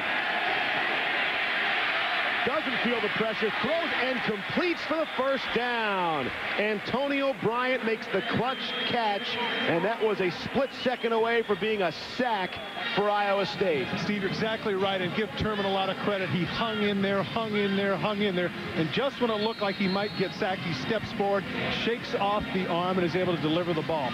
This is great poise on the part of Turman. Steps up, 3rd down and 10. He knows he has to deliver. Just from the backside, that's number 44. That's Ryan Harclaw, who cannot make the play. Bryant does a great job of coming back to the ball and getting the first down. Bryant, 5 catches, 155 yards, and the 2 scores, 72 and 44-yard touchdowns. They get that off. You saw the 0 on the play clock. Here's Turman. It's a deep corner. Throws a card to the middle, and it was a fly ball. The center fielder, Mark Timmons, made the play. Antonio Bryant, the intended receiver, with 3 red jerseys around him. Now see, Steve, the idea here is you want to go across your body. They run to the right side. That was a play designed just for here, but Turman could not deliver the ball. He couldn't throw it far enough. Bryant is going to come down here, and then he's going to come all the way back here. They're going to roll to this side. He's going to have to throw across his body to get the ball here. The problem is he's not going to throw it far enough. Now here's the other problem. Right here, when you know you're not going to get it, Bryant needs to come back and break up the interception. Instead, he keeps fading on the ball. He can't get involved in breaking up the interception. The result is a turnover for the Cyclones. Timmons is a freshman, a redshirt freshman, who made a pick in his very first college game, that against Ohio. And he was the team leader in interceptions this season. That's his 4th of the year. Bryant was outnumbered in a big way there. He was, Steve, but again, you got to jump in the middle of that. Even if it's offensive interference, you don't want to pick. Draw play for Iowa State. Ennis Haywood on the ground. Ramon Walker, his 15th tackle for Pittsburgh. Now the question is going to be, Walt Harris, as to what do you do here with your timeouts? Do you want to save them? Because, of course, first down stopped the clock. I'm wondering here if maybe on 3rd down, if Iowa State runs the ball, if this isn't an opportune time for Pittsburgh to use the timeout. Remember, they did burn one earlier.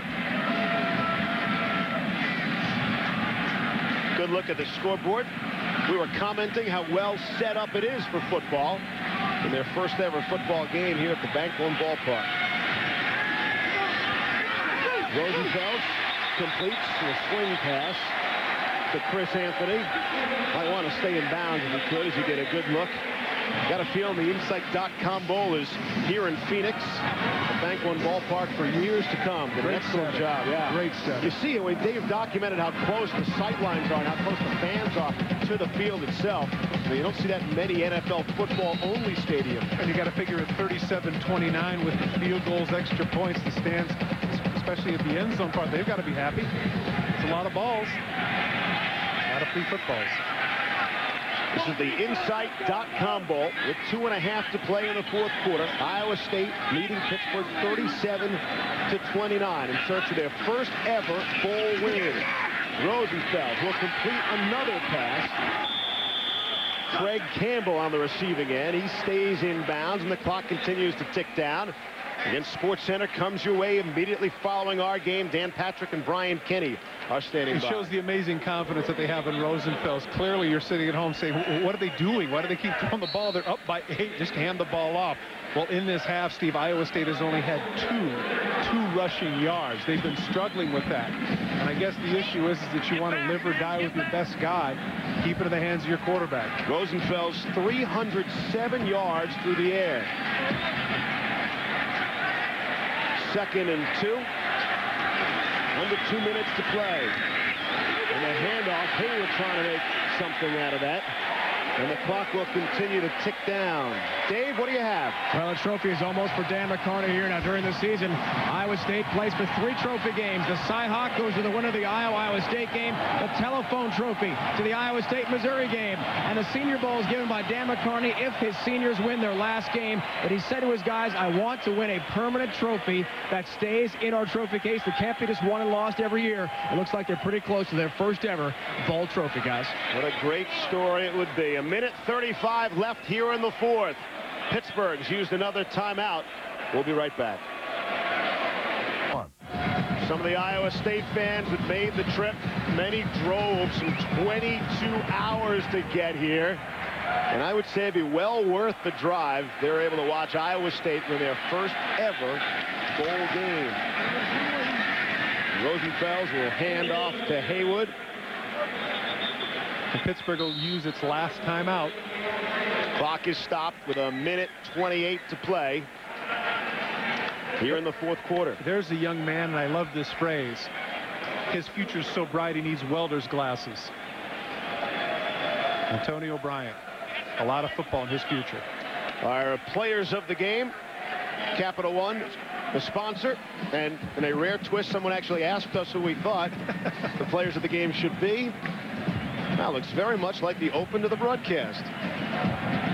I think it says a lot about star players when they rise to the occasion in big games and do exactly what everybody expects. Antonio Brown with a big day, averaging over 30 yards a catch, and Rosenfels going over 300 yards passing, delivering in crucial situations. People look at that first half, which is where he got the most of his statistics.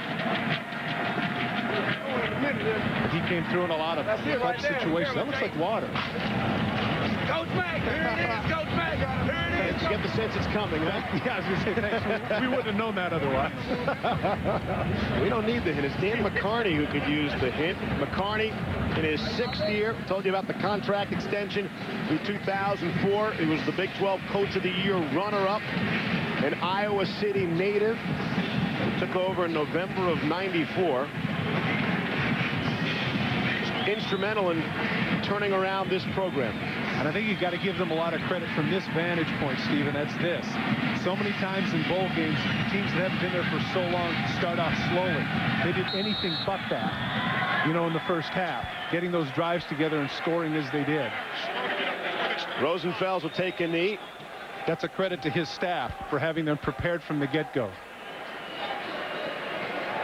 We talked with Sage Rosenfels. We met with him yesterday, and there was a picture posted at the start of two-a-days. Oh, really? You're going to show that? And Sage said if he was having a pretty good game and it looked like Iowa State was going to win, we could show it. And here, ladies and gentlemen, a picture of Iowa State quarterback Sage Rosenfels. All right, dude. Yeah. Dan McCarney put it up in his staff to motivate the players, and his teammates came by. Well, whose sister is that? Nope, that was the quarterback of Iowa State. Sage Rosenfels has had himself a fine game, and he'll go down to the turf. And again, we promised we would only air that. Iowa State was in a winning situation, and Rosenfels has done himself proud on the football field here tonight. Final half minute. Well, what a great way for him to end, and what a great way for the seniors of Iowa State to end their careers. What a thrill. They don't have to go with another play. As you pointed out, Steve, 26 of them on the staff. How gratifying this must be to be victorious in this bowl game.